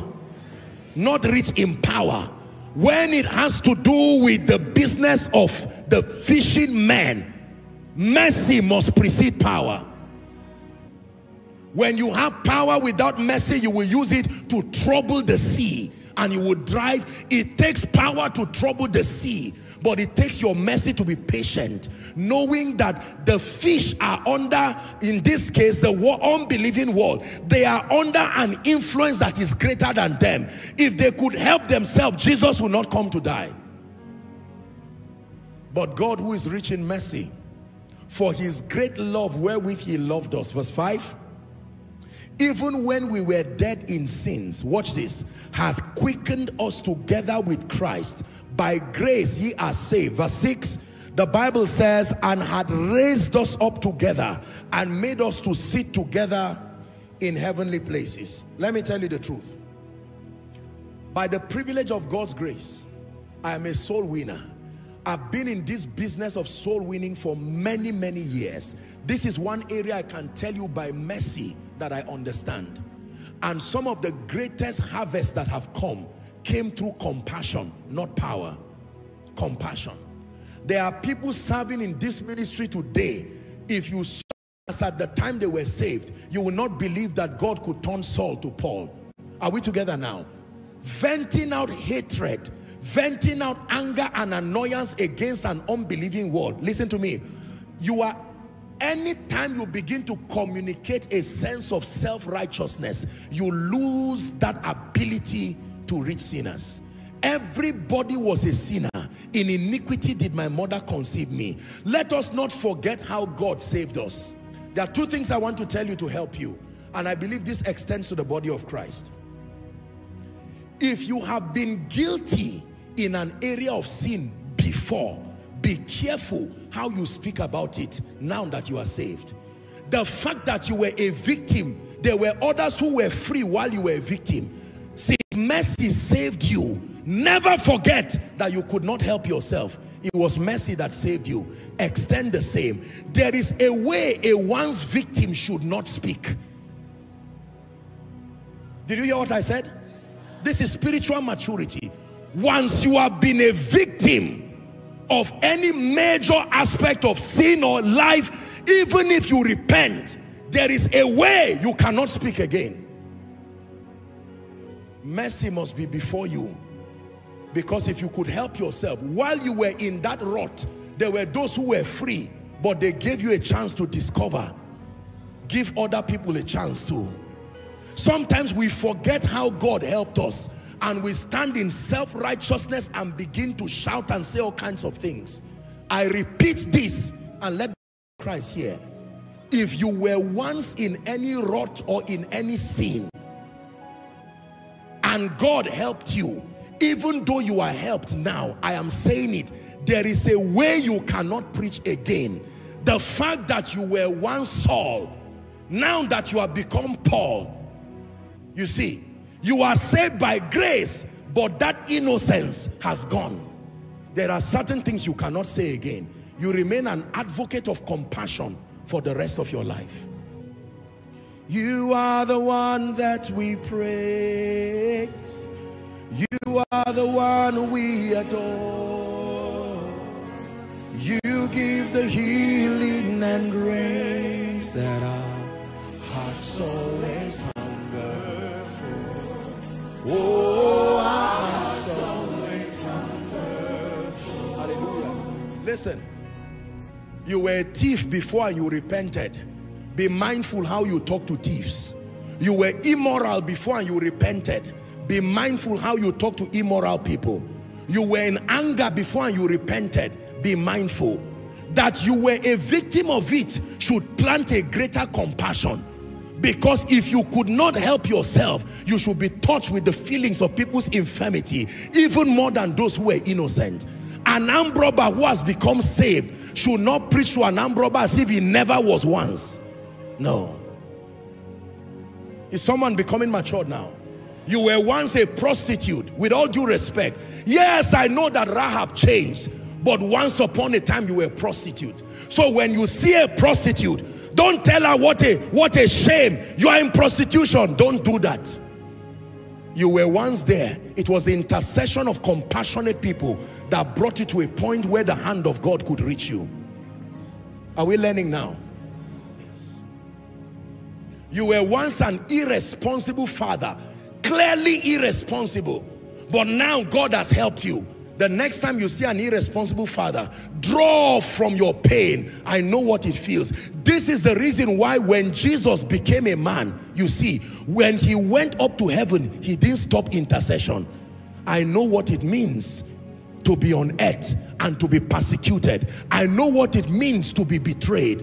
So when he sits at the right hand of the Father, he does not point fingers as saying, you are supposed to preach as a preacher. Why are you tired? It's an embarrassment. He will remember when he fell on the way to Golgotha. We have not a high priest who has not been touched. This is the part of the ministry of the body we need to restore. There are many people who have been victims of yesterday, and this is not a call for condemnation, but that in your conversion, do not forget the abundance of mercy that helped you. Give others a chance. It's not only Saul that became Paul. There are others too. Even Demas, if he repents, he can find life.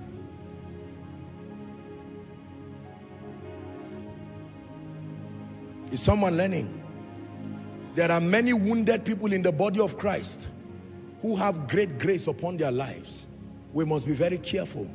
There are many younger people rising. They may make mistakes with their lives. Please do not misunderstand me. We are never given the mandate to endorse or condone sin. No. But I can tell you, with all due respect, you see, when it has to do with this issue of sin and righteousness, just leave it to God. You only talk about the one you know. With all due respect, you see in our world today, people who have been many years in ministry, some of them are sincerely coming out to say, look, I can't live a false life again. I've been living like this for 30 years. Say experience. Say experience. Say it again. 30 years in ministry is experience, but it does not immune you. It's only God that knows the true state of everybody. The day Jesus will come back, there will be surprises. Surprises.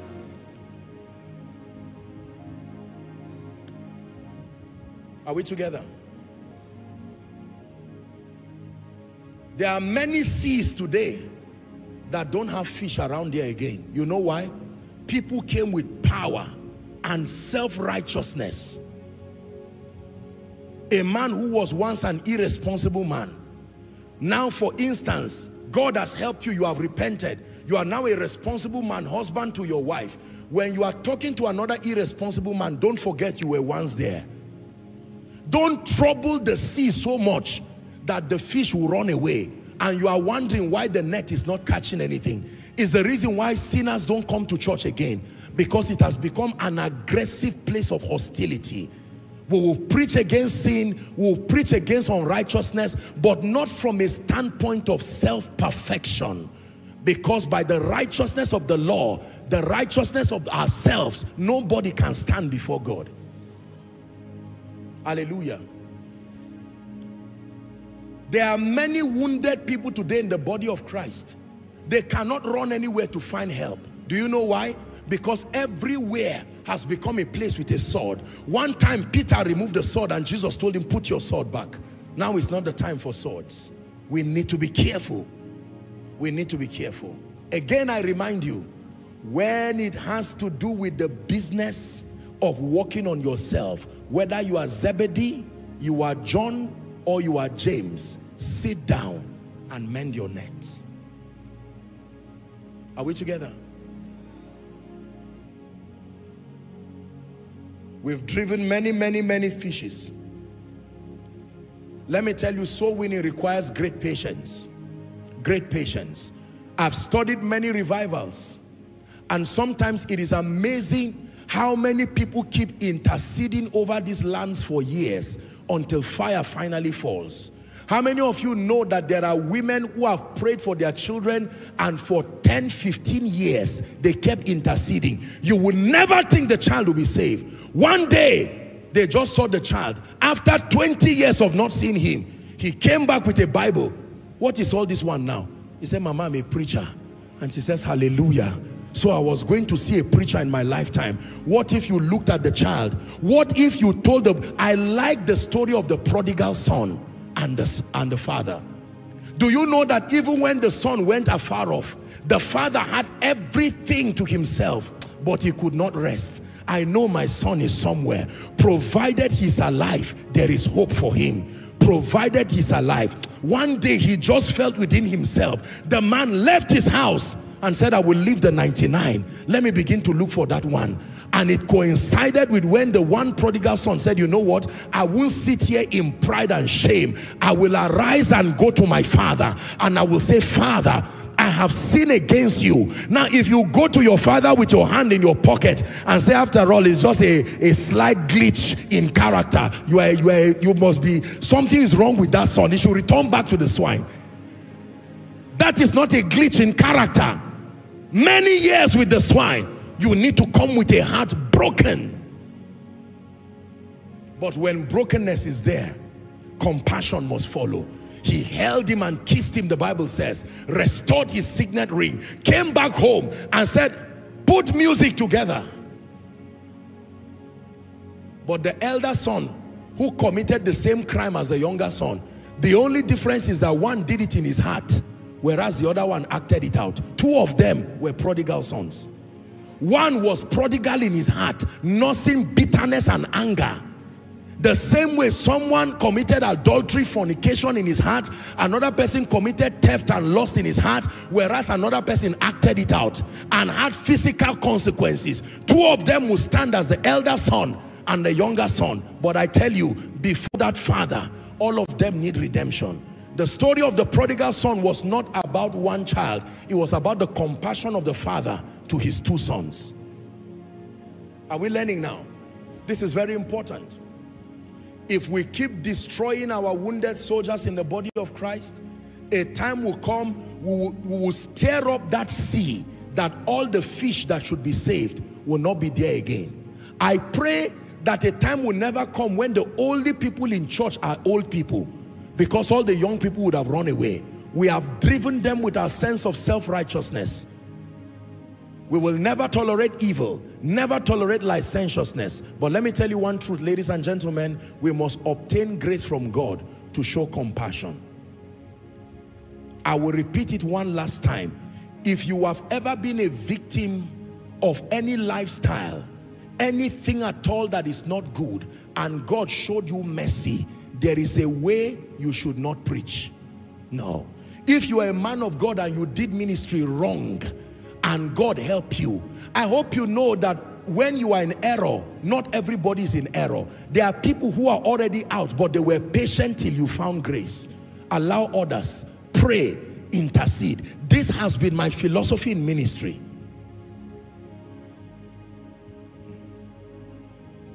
As you point hands at people, one day you will find out you are pointing a hand at your own child.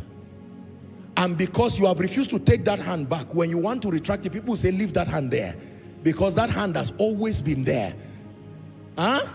When you keep pointing hands and say, judge them, one day as you say, judge them, you find out the hand you are pointing is your wife.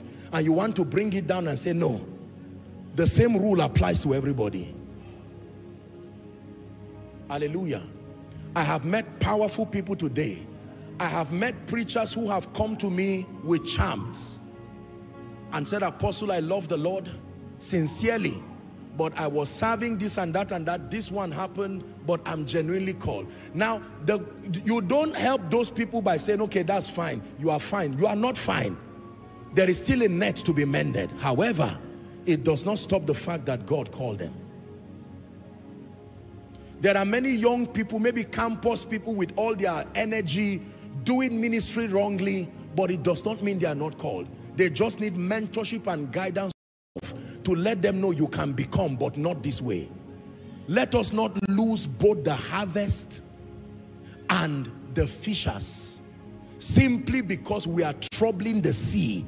The ministerial sea in Nigeria is too troubled. The ministerial sea in Africa is too troubled. The ministerial sea world over is too troubled. You don't catch fish by troubling the sea too much. There is a skill to effective witness. There are times when you need to be silent. You see the wisdom of the fathers now, that sometimes you see them silent. They are not silent because they are not seeing what is going on in the sea. They are silent because their nets they have put under. They are allowing the fish come. Then they fold the net and now they can sort out everything. Let me tell you the truth. If you want ministry, especially to the nations, you are going to have to come with a compassionate heart. There are things I believe as a man of God. There are things that this ministry believes and stands for. But in dealing with a global audience, you will have to create a lot of flexibility for several things. Not compromises, but several things. You will have to keep your reservations, but obtain the grace to stretch a bit to be able to accommodate a large collection of fish. Not everybody will dress the way you want. Not everybody will talk the way you want. Not everybody will behave at the moment you want, as the way you want. Not everybody will come to church or come for that crusade the way you want. Our advocacy is to stand for righteousness without compromise, but that in doing so, there is a skill to fishing where you throw your net before the fish arrives. So when they are coming in their variety, you keep quiet. Your silence is not weakness. You are allowing the silence of the sea to bring the fish, so that when you close the net, now they are within your reach and you can save even to the uttermost.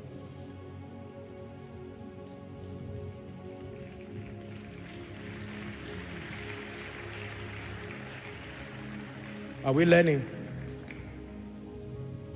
As a man of God, you will go to preach somewhere. You will see people dress anyhow in very disturbing ways. That may not be your philosophy, but you will need to have a bit of accommodation. I preach in all kinds of places, and sometimes people do all kinds of things. Some of those practices will not happen in Koinonia by the grace of God, but you will need to have flexibility enough. That's why God invited you for the program, because he saw that something was wrong. And in your preaching, if in love, light will come, an adjustment. You see, nets, I repeat again, can be mended. In fact, nets can be changed. You can literally throw the old net, the old way of doing ministry, the old way of doing life, and then carry a new net. Sometimes the nets can be damaged beyond mending. You may need to throw it. And God, the real fisher of men, can give you a new net. Are we learning? Let me encourage, before we get to the final key. Soul winning requires great patience. Men and women of God, all who are the cutting edge of fishing men, let us learn this. Mercy and compassion must precede power. Mercy and compassion must precede power. Go ahead of power. There are times that mercy and compassion will tame power and say, power, now is not the time to act. Be silent and wait first. Let the fish come. When you are about lifting the net, that's when you need power. But before the fish arrives, you may need mercy and you may need compassion. Mercy and compassion is not indefinite tolerance of evil. No. It's not indefinite tolerance of carelessness and compromises. No. But I can tell you, study from the life of Jesus. I wish I had the time, would have gone to Luke 19. You would have seen what happened in the house of Zacchaeus. That's what happened in the house of Zacchaeus. The statement to seek and save the lost came as a result of the anger of the people. The Bible tells us that Jesus was on his way going, and Zacchaeus climbed a tree because he was a short man. And Jesus saw him and said, Zacchaeus, you climbed the tree just to see me. You know what that means? That even though the man was a corrupt tax collector, when he was alone in his house, something in him told him this is not the way. Most of the people you think are stubborn are not stubborn. The Holy Spirit is still working. You are just not seeing what he's doing. That stubborn child, that stubborn whatever it is, that person doing ministry in a way that is not correct, there is still the ministry of the Holy Spirit in their lives. Zacchaeus climbed the tree to see Jesus, and Jesus said, because you have shown interest in me, come down. I change where I'm going. I'm going to your house. And when men saw that he went to his house, give us verse 6 since you've tempted me there. The Bible says he made haste. He came down and received him joyfully. Meaning, while you were saying corrupt Zacchaeus, God punish you as short as you are. He was in the room saying, God, I don't like being a thief, but I cannot help myself. The prince of the power of the air. And God was looking at his compassion. The day he saw Jesus, he received him with haste. 7. And when they saw it, they murmured. Is that in your Bible?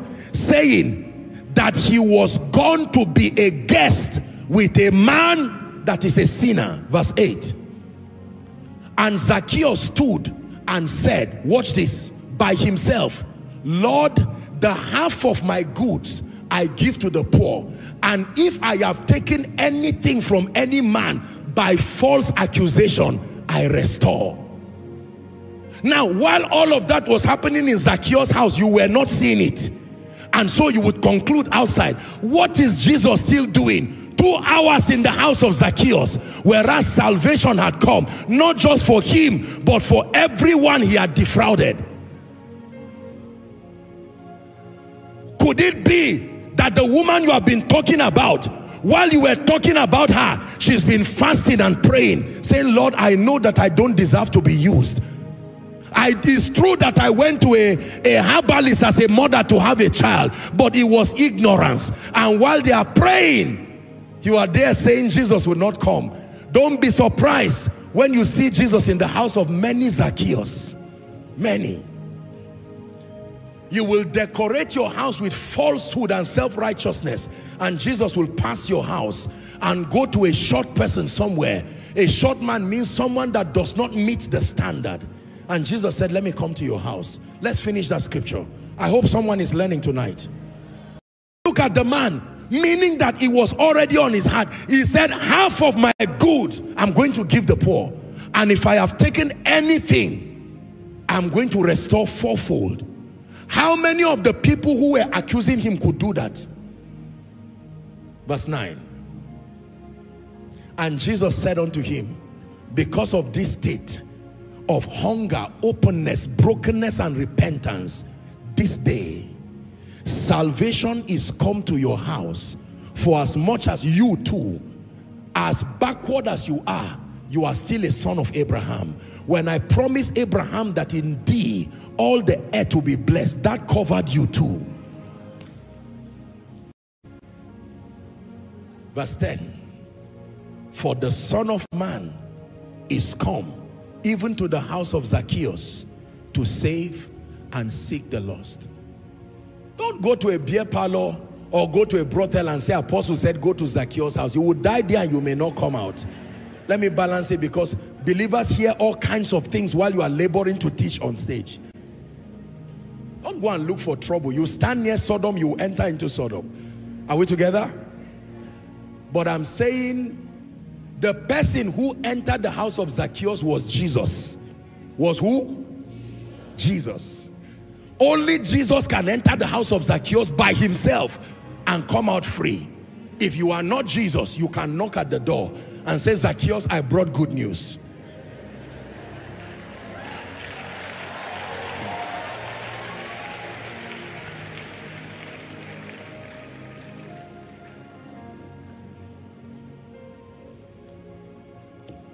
Seven, fishers of men.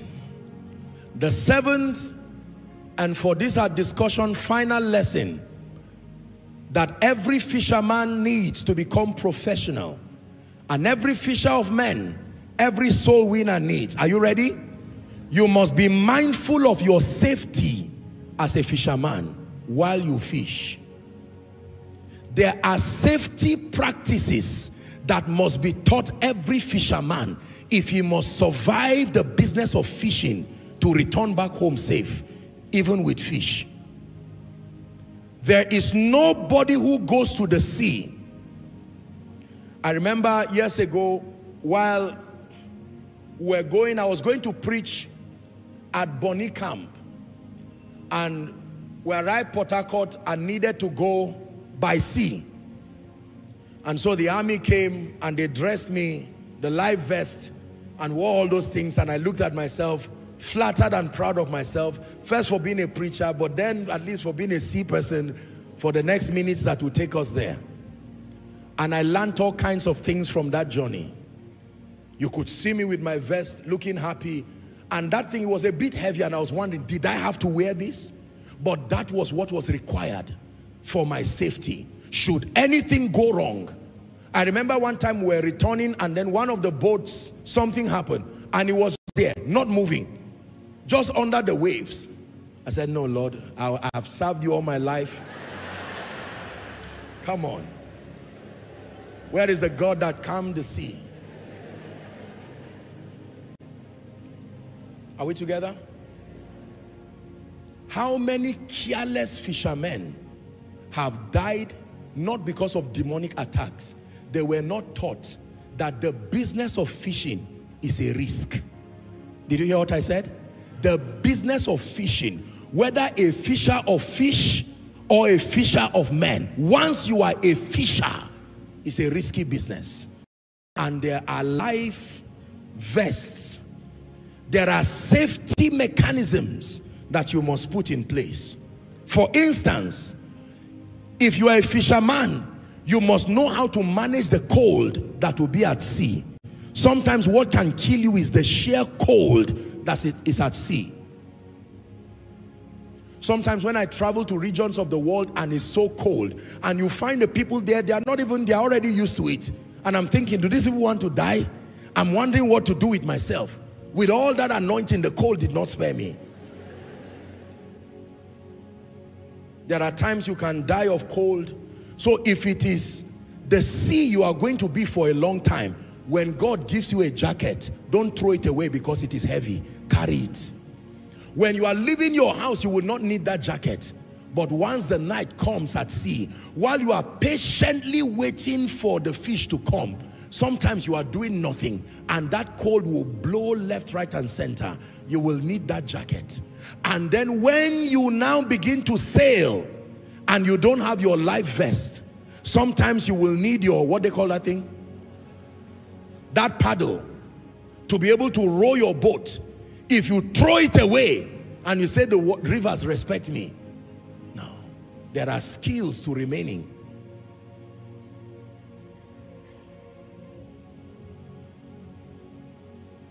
There are times that you need to understand the jurisdiction of fishing. How many of you know that even waters have jurisdiction? There are laws. Now I'm speaking intellectually. There are laws that govern fishing. There are fishing laws in certain nations. You can see a fish jump. If you jump inside that river and catch that fish, from that river, you are going to jail. Yes. You just watch it. Whatever it is, if you want to eat fish, there are restaurants usually close to it. But you don't just go and catch the one there. So it does not mean that just because the fish is there, you jump at it. No. Especially in the world that we live now, you must understand the jurisdictional component of soul winning. A particular state in this nation, I won't mention the name. Years ago, I remember we went to preach there. And when I got there, we're talking with a few of the pastors, the leaders, and they told me, they said in this nation, they don't have a problem with church. But the moment you are caught trying to save someone, directly preaching to someone, you're going to get into trouble. You can have church, whole church, whoever believes in you before they arrive, the city can come and join you. But that they find you actively trying to win someone, you are in trouble. There are jurisdictions. Now, it does not mean, I told you that fishing, whether a fisher of fish or a fisher of men, is a risk. Sometimes it will cost you your life. This is why you are mandated to love Jesus Christ before you start fishing. Because there are times you may go to that sea and sadly, no matter how careful, you may not return. But the joy is that even when you are no longer there, the net was full of fish. Someone else can catch that fish. And there is a crown that is waiting for you, the Bible says. Are we together? What are the safety nets that every fisherman must put? Number one, the intercessory prayer ministry. That is the first safety net. Don't go to catch fish without a strong backing of intercessors. In about a month now, we're in US and we're in Canada, and like you were told, prayers have begun. If you've not joined, make sure you join in your home personally. Sow that seed of prayer. When you are going especially to deep waters, transcontinental waters, your first safety is not the life vest you wear, because storms are products of the boisterous nature of the sea and the wind you cannot see. There is a spiritual side to this. Are we together? Every fisher of men must understand that you must have a strong prayer backing. A strong prayer backing. Men and women who are praying, Lord, as the word of God comes, let there be a harvest of soul. I studied Reinhard Bonke's model of evangelism as to find out why his evangelistic approach was so effective across Africa in spite of the language barrier. And one of it was that months before they launch out their campaign, Christ for All Nations, they would invest in intense moments of prayer and fasting. Clear that air. He said, brethren, pray for us. As anointed as we are, pray for us. Can I tell you, it takes more than English and understanding Bible to win the lost. There are ancient spirits that will not allow territories to be open. And you just dive in there with intellectual sense. No. Prayer. Are we together? Number two. The second safety feature that you need when you are a soul winner is to practice periodic retreats. Periodic retreats. Now, it may be difficult for you to believe this, but a time can come in your life where soul winning can become a ritual that produces distraction. You can be distracted literally doing soul winning, that your spiritual life dies while you are at sea. Nobody lives indefinitely in the sea. Once you are done, you must retreat back. Are we together now? There are many people, it was not evil that destroyed them. They just became so into the ritual of church, the ritual of preaching, the ritual of evangelism, that they forgot their personal walk with God. So personally, their prayer life has gone down. Personally, word study has gone down. But because they are in the mission field, aside from intercession, there are times you need to draw back, not just to mend your net, but to have a time of retreat. Fresh fire, fresh revelation, fresh engracing, re-strategizing again, and then you can go back to the sea. That happens whether you catch fish or not. Because sometimes when you catch fish, you can be busy with the business of fish that you may not even know when you are hungry yourself. How many of you know that the tanker that carries fuel is also fueled? Is that true? The tanker that carries gas, gasoline, diesel, it can stop full of gas, but stops because the diesel that powers it has finished. There are many people holding nets full of souls, but they are and they don't have the energy. Eventually they will fall out of exhaustion, and the nets will open and the fish will run back to the sea.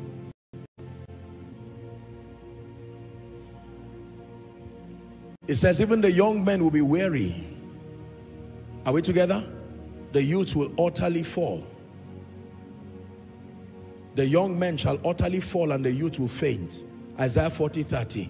It says, but they that wait, the fishers of men that wait, the witnesses that wait upon the Lord in prayer, in periodic retreats, they shall renew. Everybody say renew. One more time. The word re means again, like before, as before, restored to the original and even better state. Renew their strength, because that's the first thing that has failed, their strength. They shall mount up with wings as eagles. They shall run and not be weary. They shall walk and not faint. Every soul winner needs to retreat. You don't retreat just because you are failing or winning. It's a principle of survival. I believe in mission work, but there are many missionaries right now who need to take a break and leave the mission field for 1 or 2 months. There will never be an end to the souls that need to be saved. They need to return for 1 or 2 months, connect back to their families, find strength. Because how many of you know that work in the mission field can be psychologically exhausting, not just spiritually exhausting, psychologically exhausting. There are times that I go to preach, especially when I travel. Once we are done counseling, seeing people, now I'm still anointed, but that physical exhaustion, sometimes I can feel it. My body literally can start shaking. Where you are debating whether to eat or to sleep. You are choosing which one is more profitable at that time. And while you are thinking, your body chooses for you, because it doesn't have time to waste. You find out that you've slept is when you wake up, and by the time you wake up, the morning session is already getting. You have to pray and prepare. Let me tell you the truth. This business of fishing, especially when the people you are catching are men, it can exhaust you. And Jesus wept. Jesus cried before Lazarus' tomb. He was emotionally moved. Jesus wept at Golgotha to the point that his sweat, believe, mixed with tears, became like blood. Let me tell you the truth. There are times when you have to be very sincere and admit to yourself. Let me have your attention, please. Some of you right now are serving God, but what you need is just some time to go and sit down. Let someone else preach to you. You have been the one shouting at everybody, but you need to be fed yourself. You need to just sit down and let someone comfort you. You see that now? That's why I was blessed so much last week when I just sat down and allowed my wonderful School of Ministry students, they were doing all their thing and doing all their preaching, and I just sat quietly. How good it is to just sit down and watch them do what they're doing. There are many reasons why people die in the mission field. Some die because of ignorance. Some die because of demonic attack. Some die because they were not trained well. They dabbled into deep waters without training. Some died because they were alone. They did not see the value of the contribution of other ships and other fishers. Some died because after laboring to gather the fish, exhaustion made them to fall back into the boat, and the fish spilled out and everything went. So that all their nights and weeks of waiting became wasted. Listen to me. He calls us to be witnesses. But the first assignment of a witness is not to be a revelation communicator. It's not to be a power manifestor. It's to be a fisher of men. And tonight we have borrowed from the training of a fisher or a fisherman the scriptural principles that help men to be effective. Most of you have seen where you have gotten it wrong in your attempting to fish men. That may be the reason why your relatives have refused to be saved. You have been throwing nets for years and it has not brought any harvest. God is teaching you right now so that the next net you catch, among the many fish that will come, you will see your father in that net, your mother in that net, your siblings in that net, even the ones who are afar off, maybe some of your classmates. You have so trained your net that when you threw that net, it could go back into your 10 years before now and draw people. And when you look at it, you have to call other people. Finally, my father is saved. Finally, my mother is saved. Finally, this idol worshiper in our family. The net can reach anyone if you are trained to know how to throw it. Let me recap one last time and then we'll pray. The principles that help people to be effective fishers of men. Number one, you need to understand the sea where the fishes are found. The sea here, all winner, is the entire earth.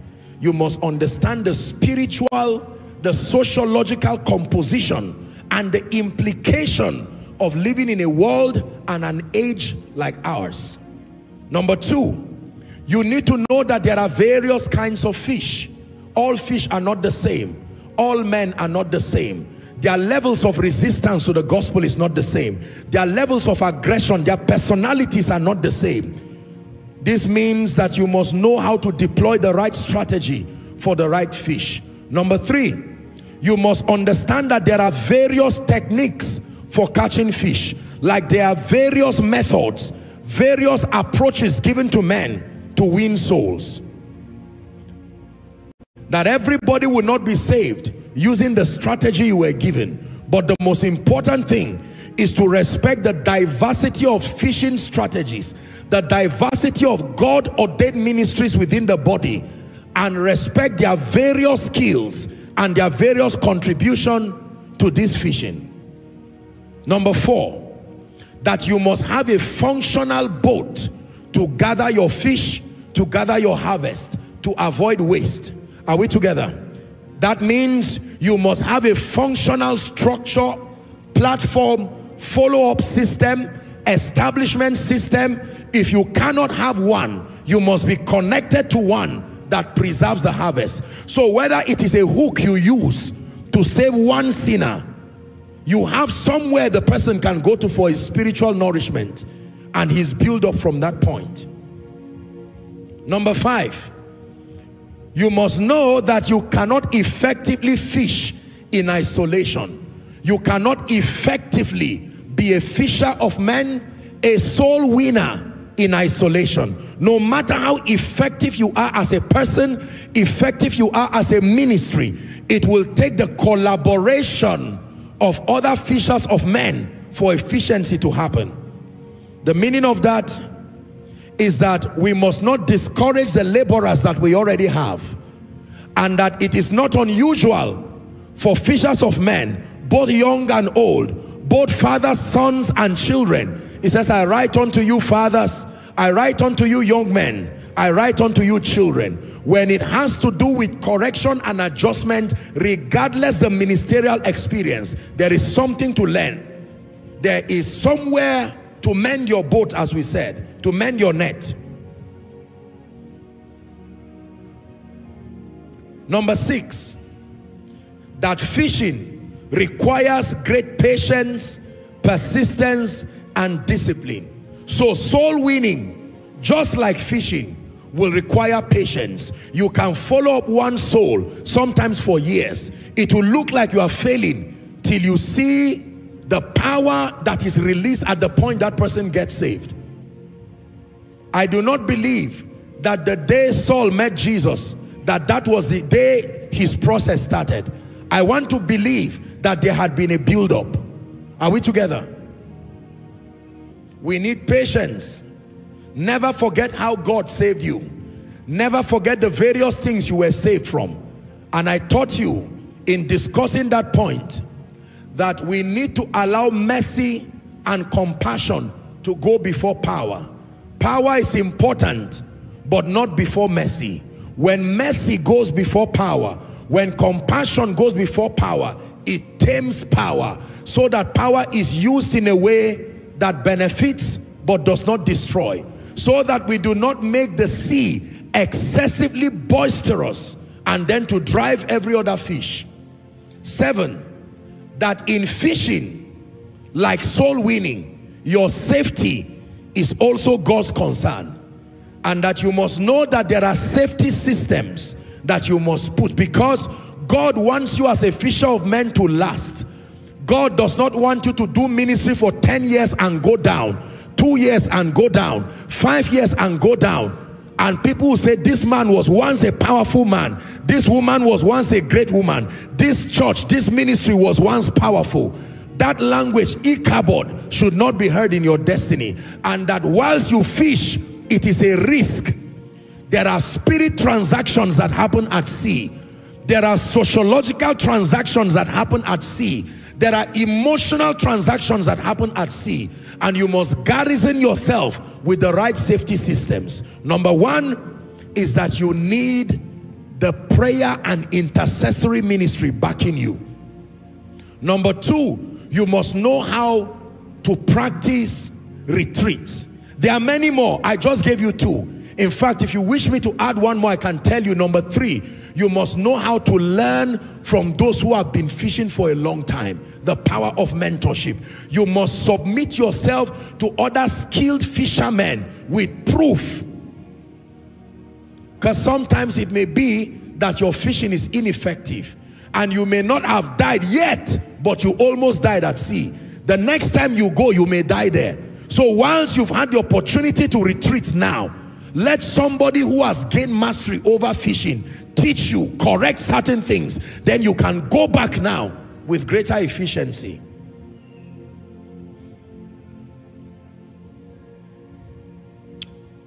Let me conclude by saying this.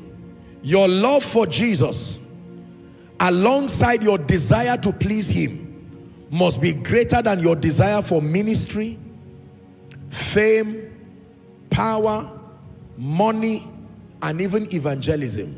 Let me take it again. That your love for Jesus Christ, the greatest addition to all of these 7 points that I would give you, or one final addition, to become an effective fisher of men. Haven't taught you everything around the sea. Fishing men is beyond going to the sea.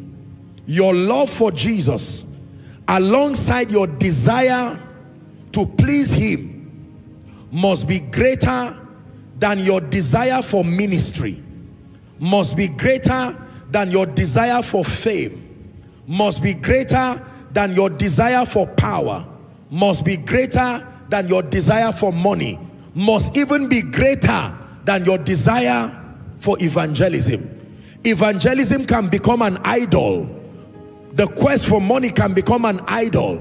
The quest for doing ministry can become an idol. Just because you are standing on the pulpit and holding a mic does not mean you love Jesus.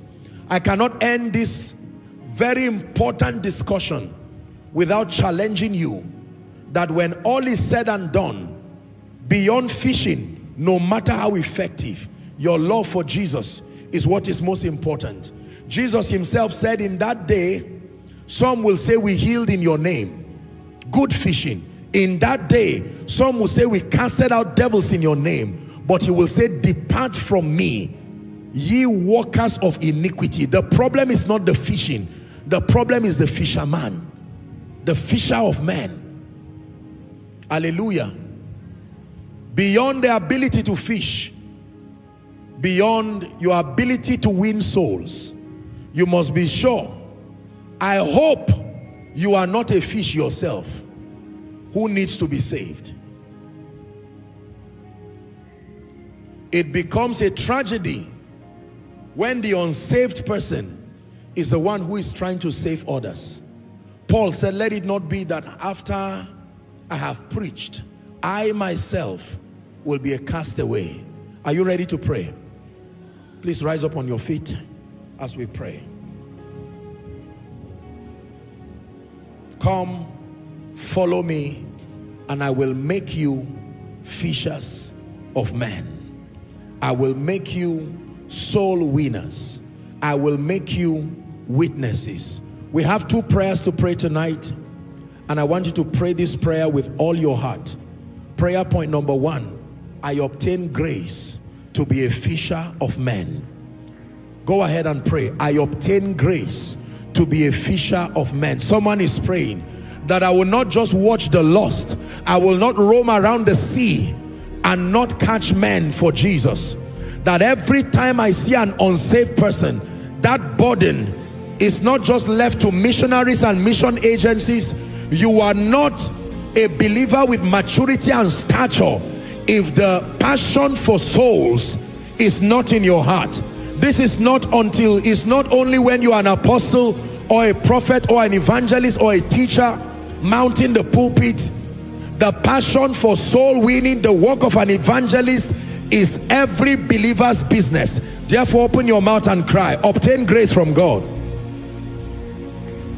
Obtain grace from God. Obtain grace from God.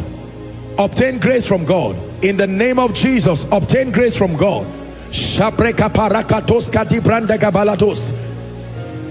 Great harvest through my life. Great harvest through my life. Great harvest through my life. I bring you great harvest through my life. I bring you great harvest through my life. I bring you great harvest through my life.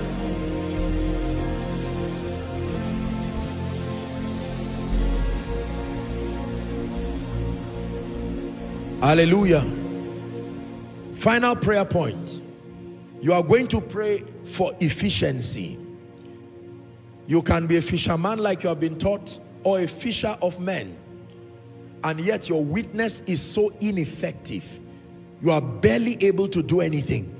As a pastor, as an apostle, as a prophet, as a teacher, as a kingdom businessman, in whatever ministerial dimension you find yourself, we are going to pray.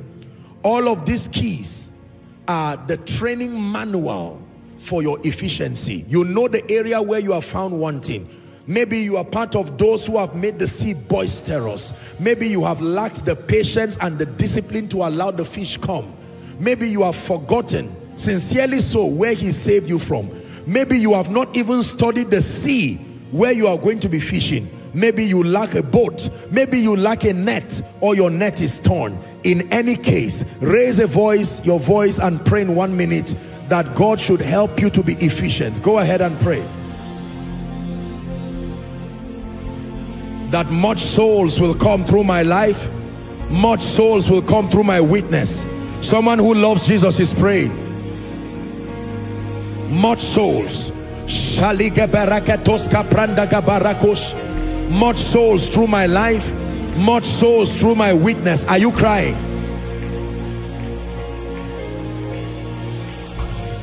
In Jesus' name.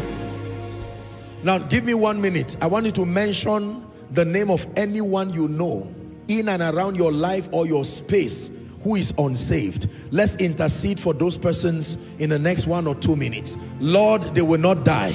Go ahead and pray. Whether you like the person or not is not the issue. I'd like you to pray. Pray like a believer that you are. It may be your husband who is not saved. Pray that he will not go to hell. Not with what you have learned. You are not just a believer, you are a fisher of men.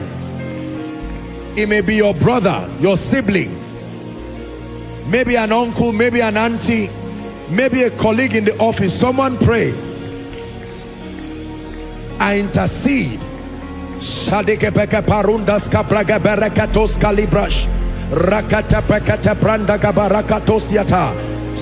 to the uttermost, oh God. Saved to the uttermost, oh God. Saved to the uttermost, oh God. Let every unsaved person in our lives come to the saving knowledge of Jesus. Let backsliders return home. Let those who have deviated from the path of righteousness, the path of salvation, that they will come home. They will come home. They will come home in the name of Jesus. In Jesus' name we pray. Hallelujah. Every koinonia service is like a fisherman throwing a net. Regardless the salmon, in that salmon there is a net that is thrown.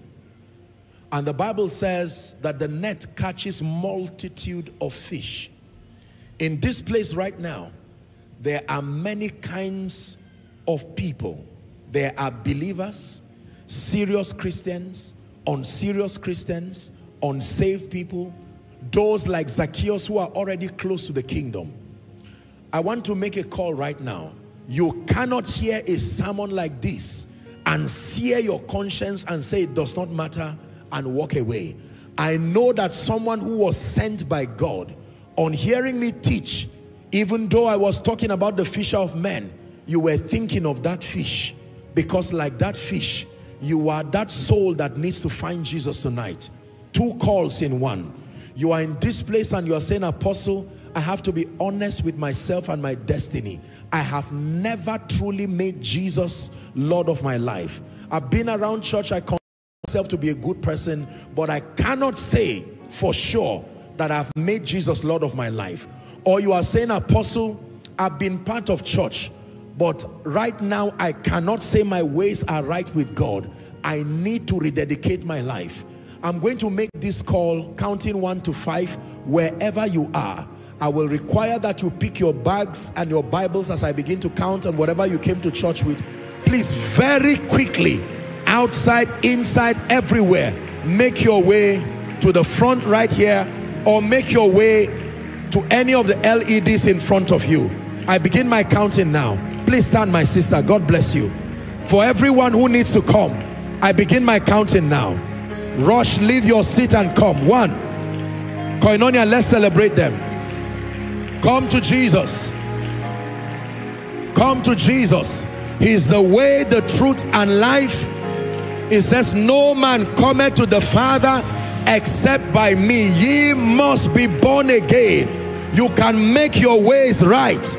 Like the prodigal son, you can return back to your father.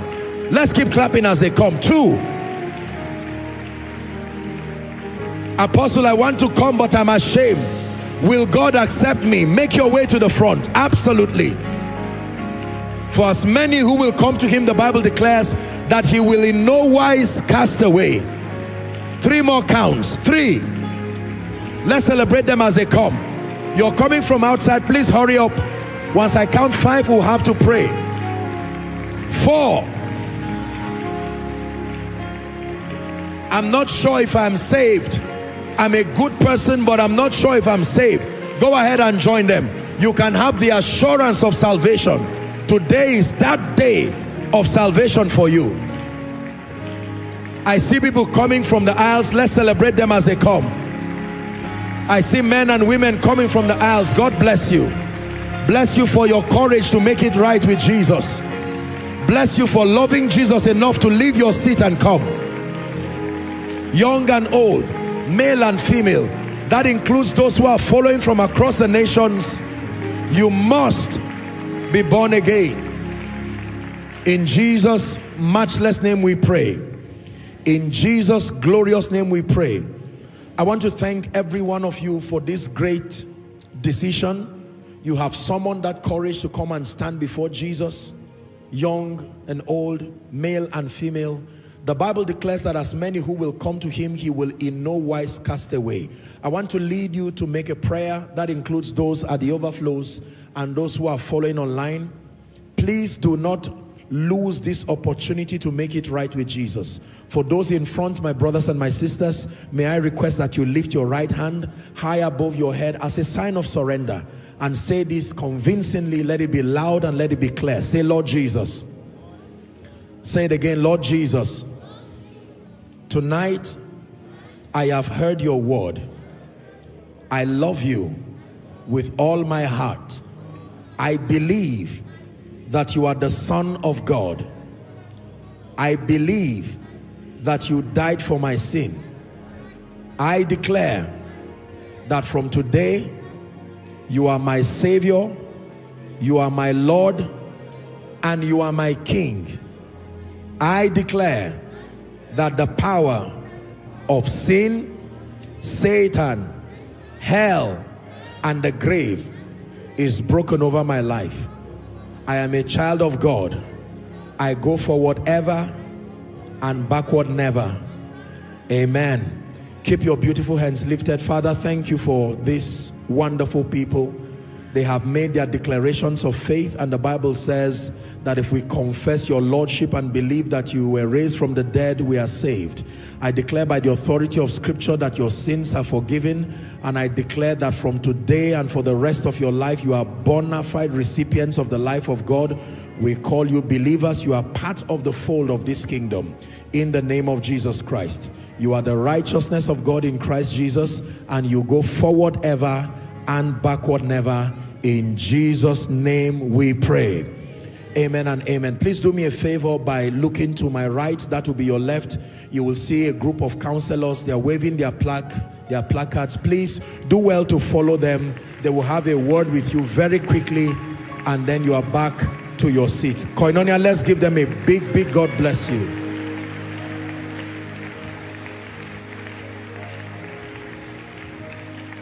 Hallelujah. What is your assignment for this week? Number one, listen to this message again. Number two, become a fisher of men. Let me repeat it again. Number one, listen to this teaching. Number two, become a fisher of men. That means between now and Sunday, it's impossible to say you did not find anybody to save. It's a lie. And if that is what is in your heart, in Jesus' name, may God bring sinners your way that you will save. In Jesus' mighty name, I've prayed it already. God has answered it. You can't say from Monday till Koinonia Sunday, you did not collide with someone who needs Jesus or needs to rededicate his life. You need to be active. It's important that you are active as far as this soul-winning business is concerned. And the Lord will bless you and honor you in the name of Jesus. The Bible says, they that be wise, they shall shine like the stars, and they, the firmament, they that turn many to righteousness, they will be as the stars, even forevermore. That should be Daniel 12:3 or so. It's a blessing that follows soul winners. Hallelujah. Can I speak the blessing over your life? In the name of Jesus Christ, I call you fishers of men. I call you fishers of men. Massive soul winners. You are bringing many to the kingdom. You are restoring the fallen and bringing them to Jesus.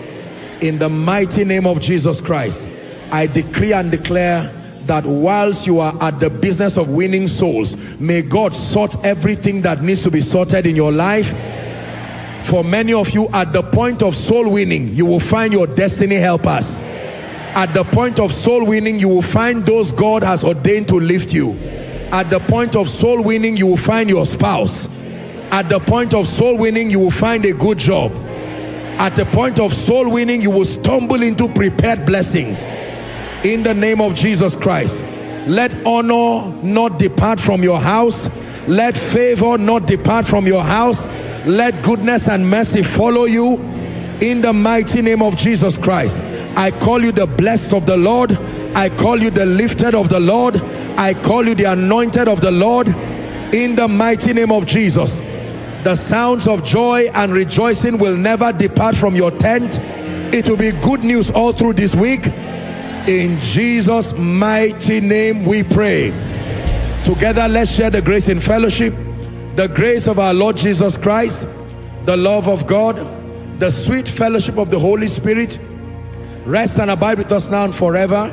Amen. Surely, God's goodness and mercies follow us all the days of our lives as we dwell in the house of the Lord forever and ever and ever. Amen. God bless you. See you on Sunday.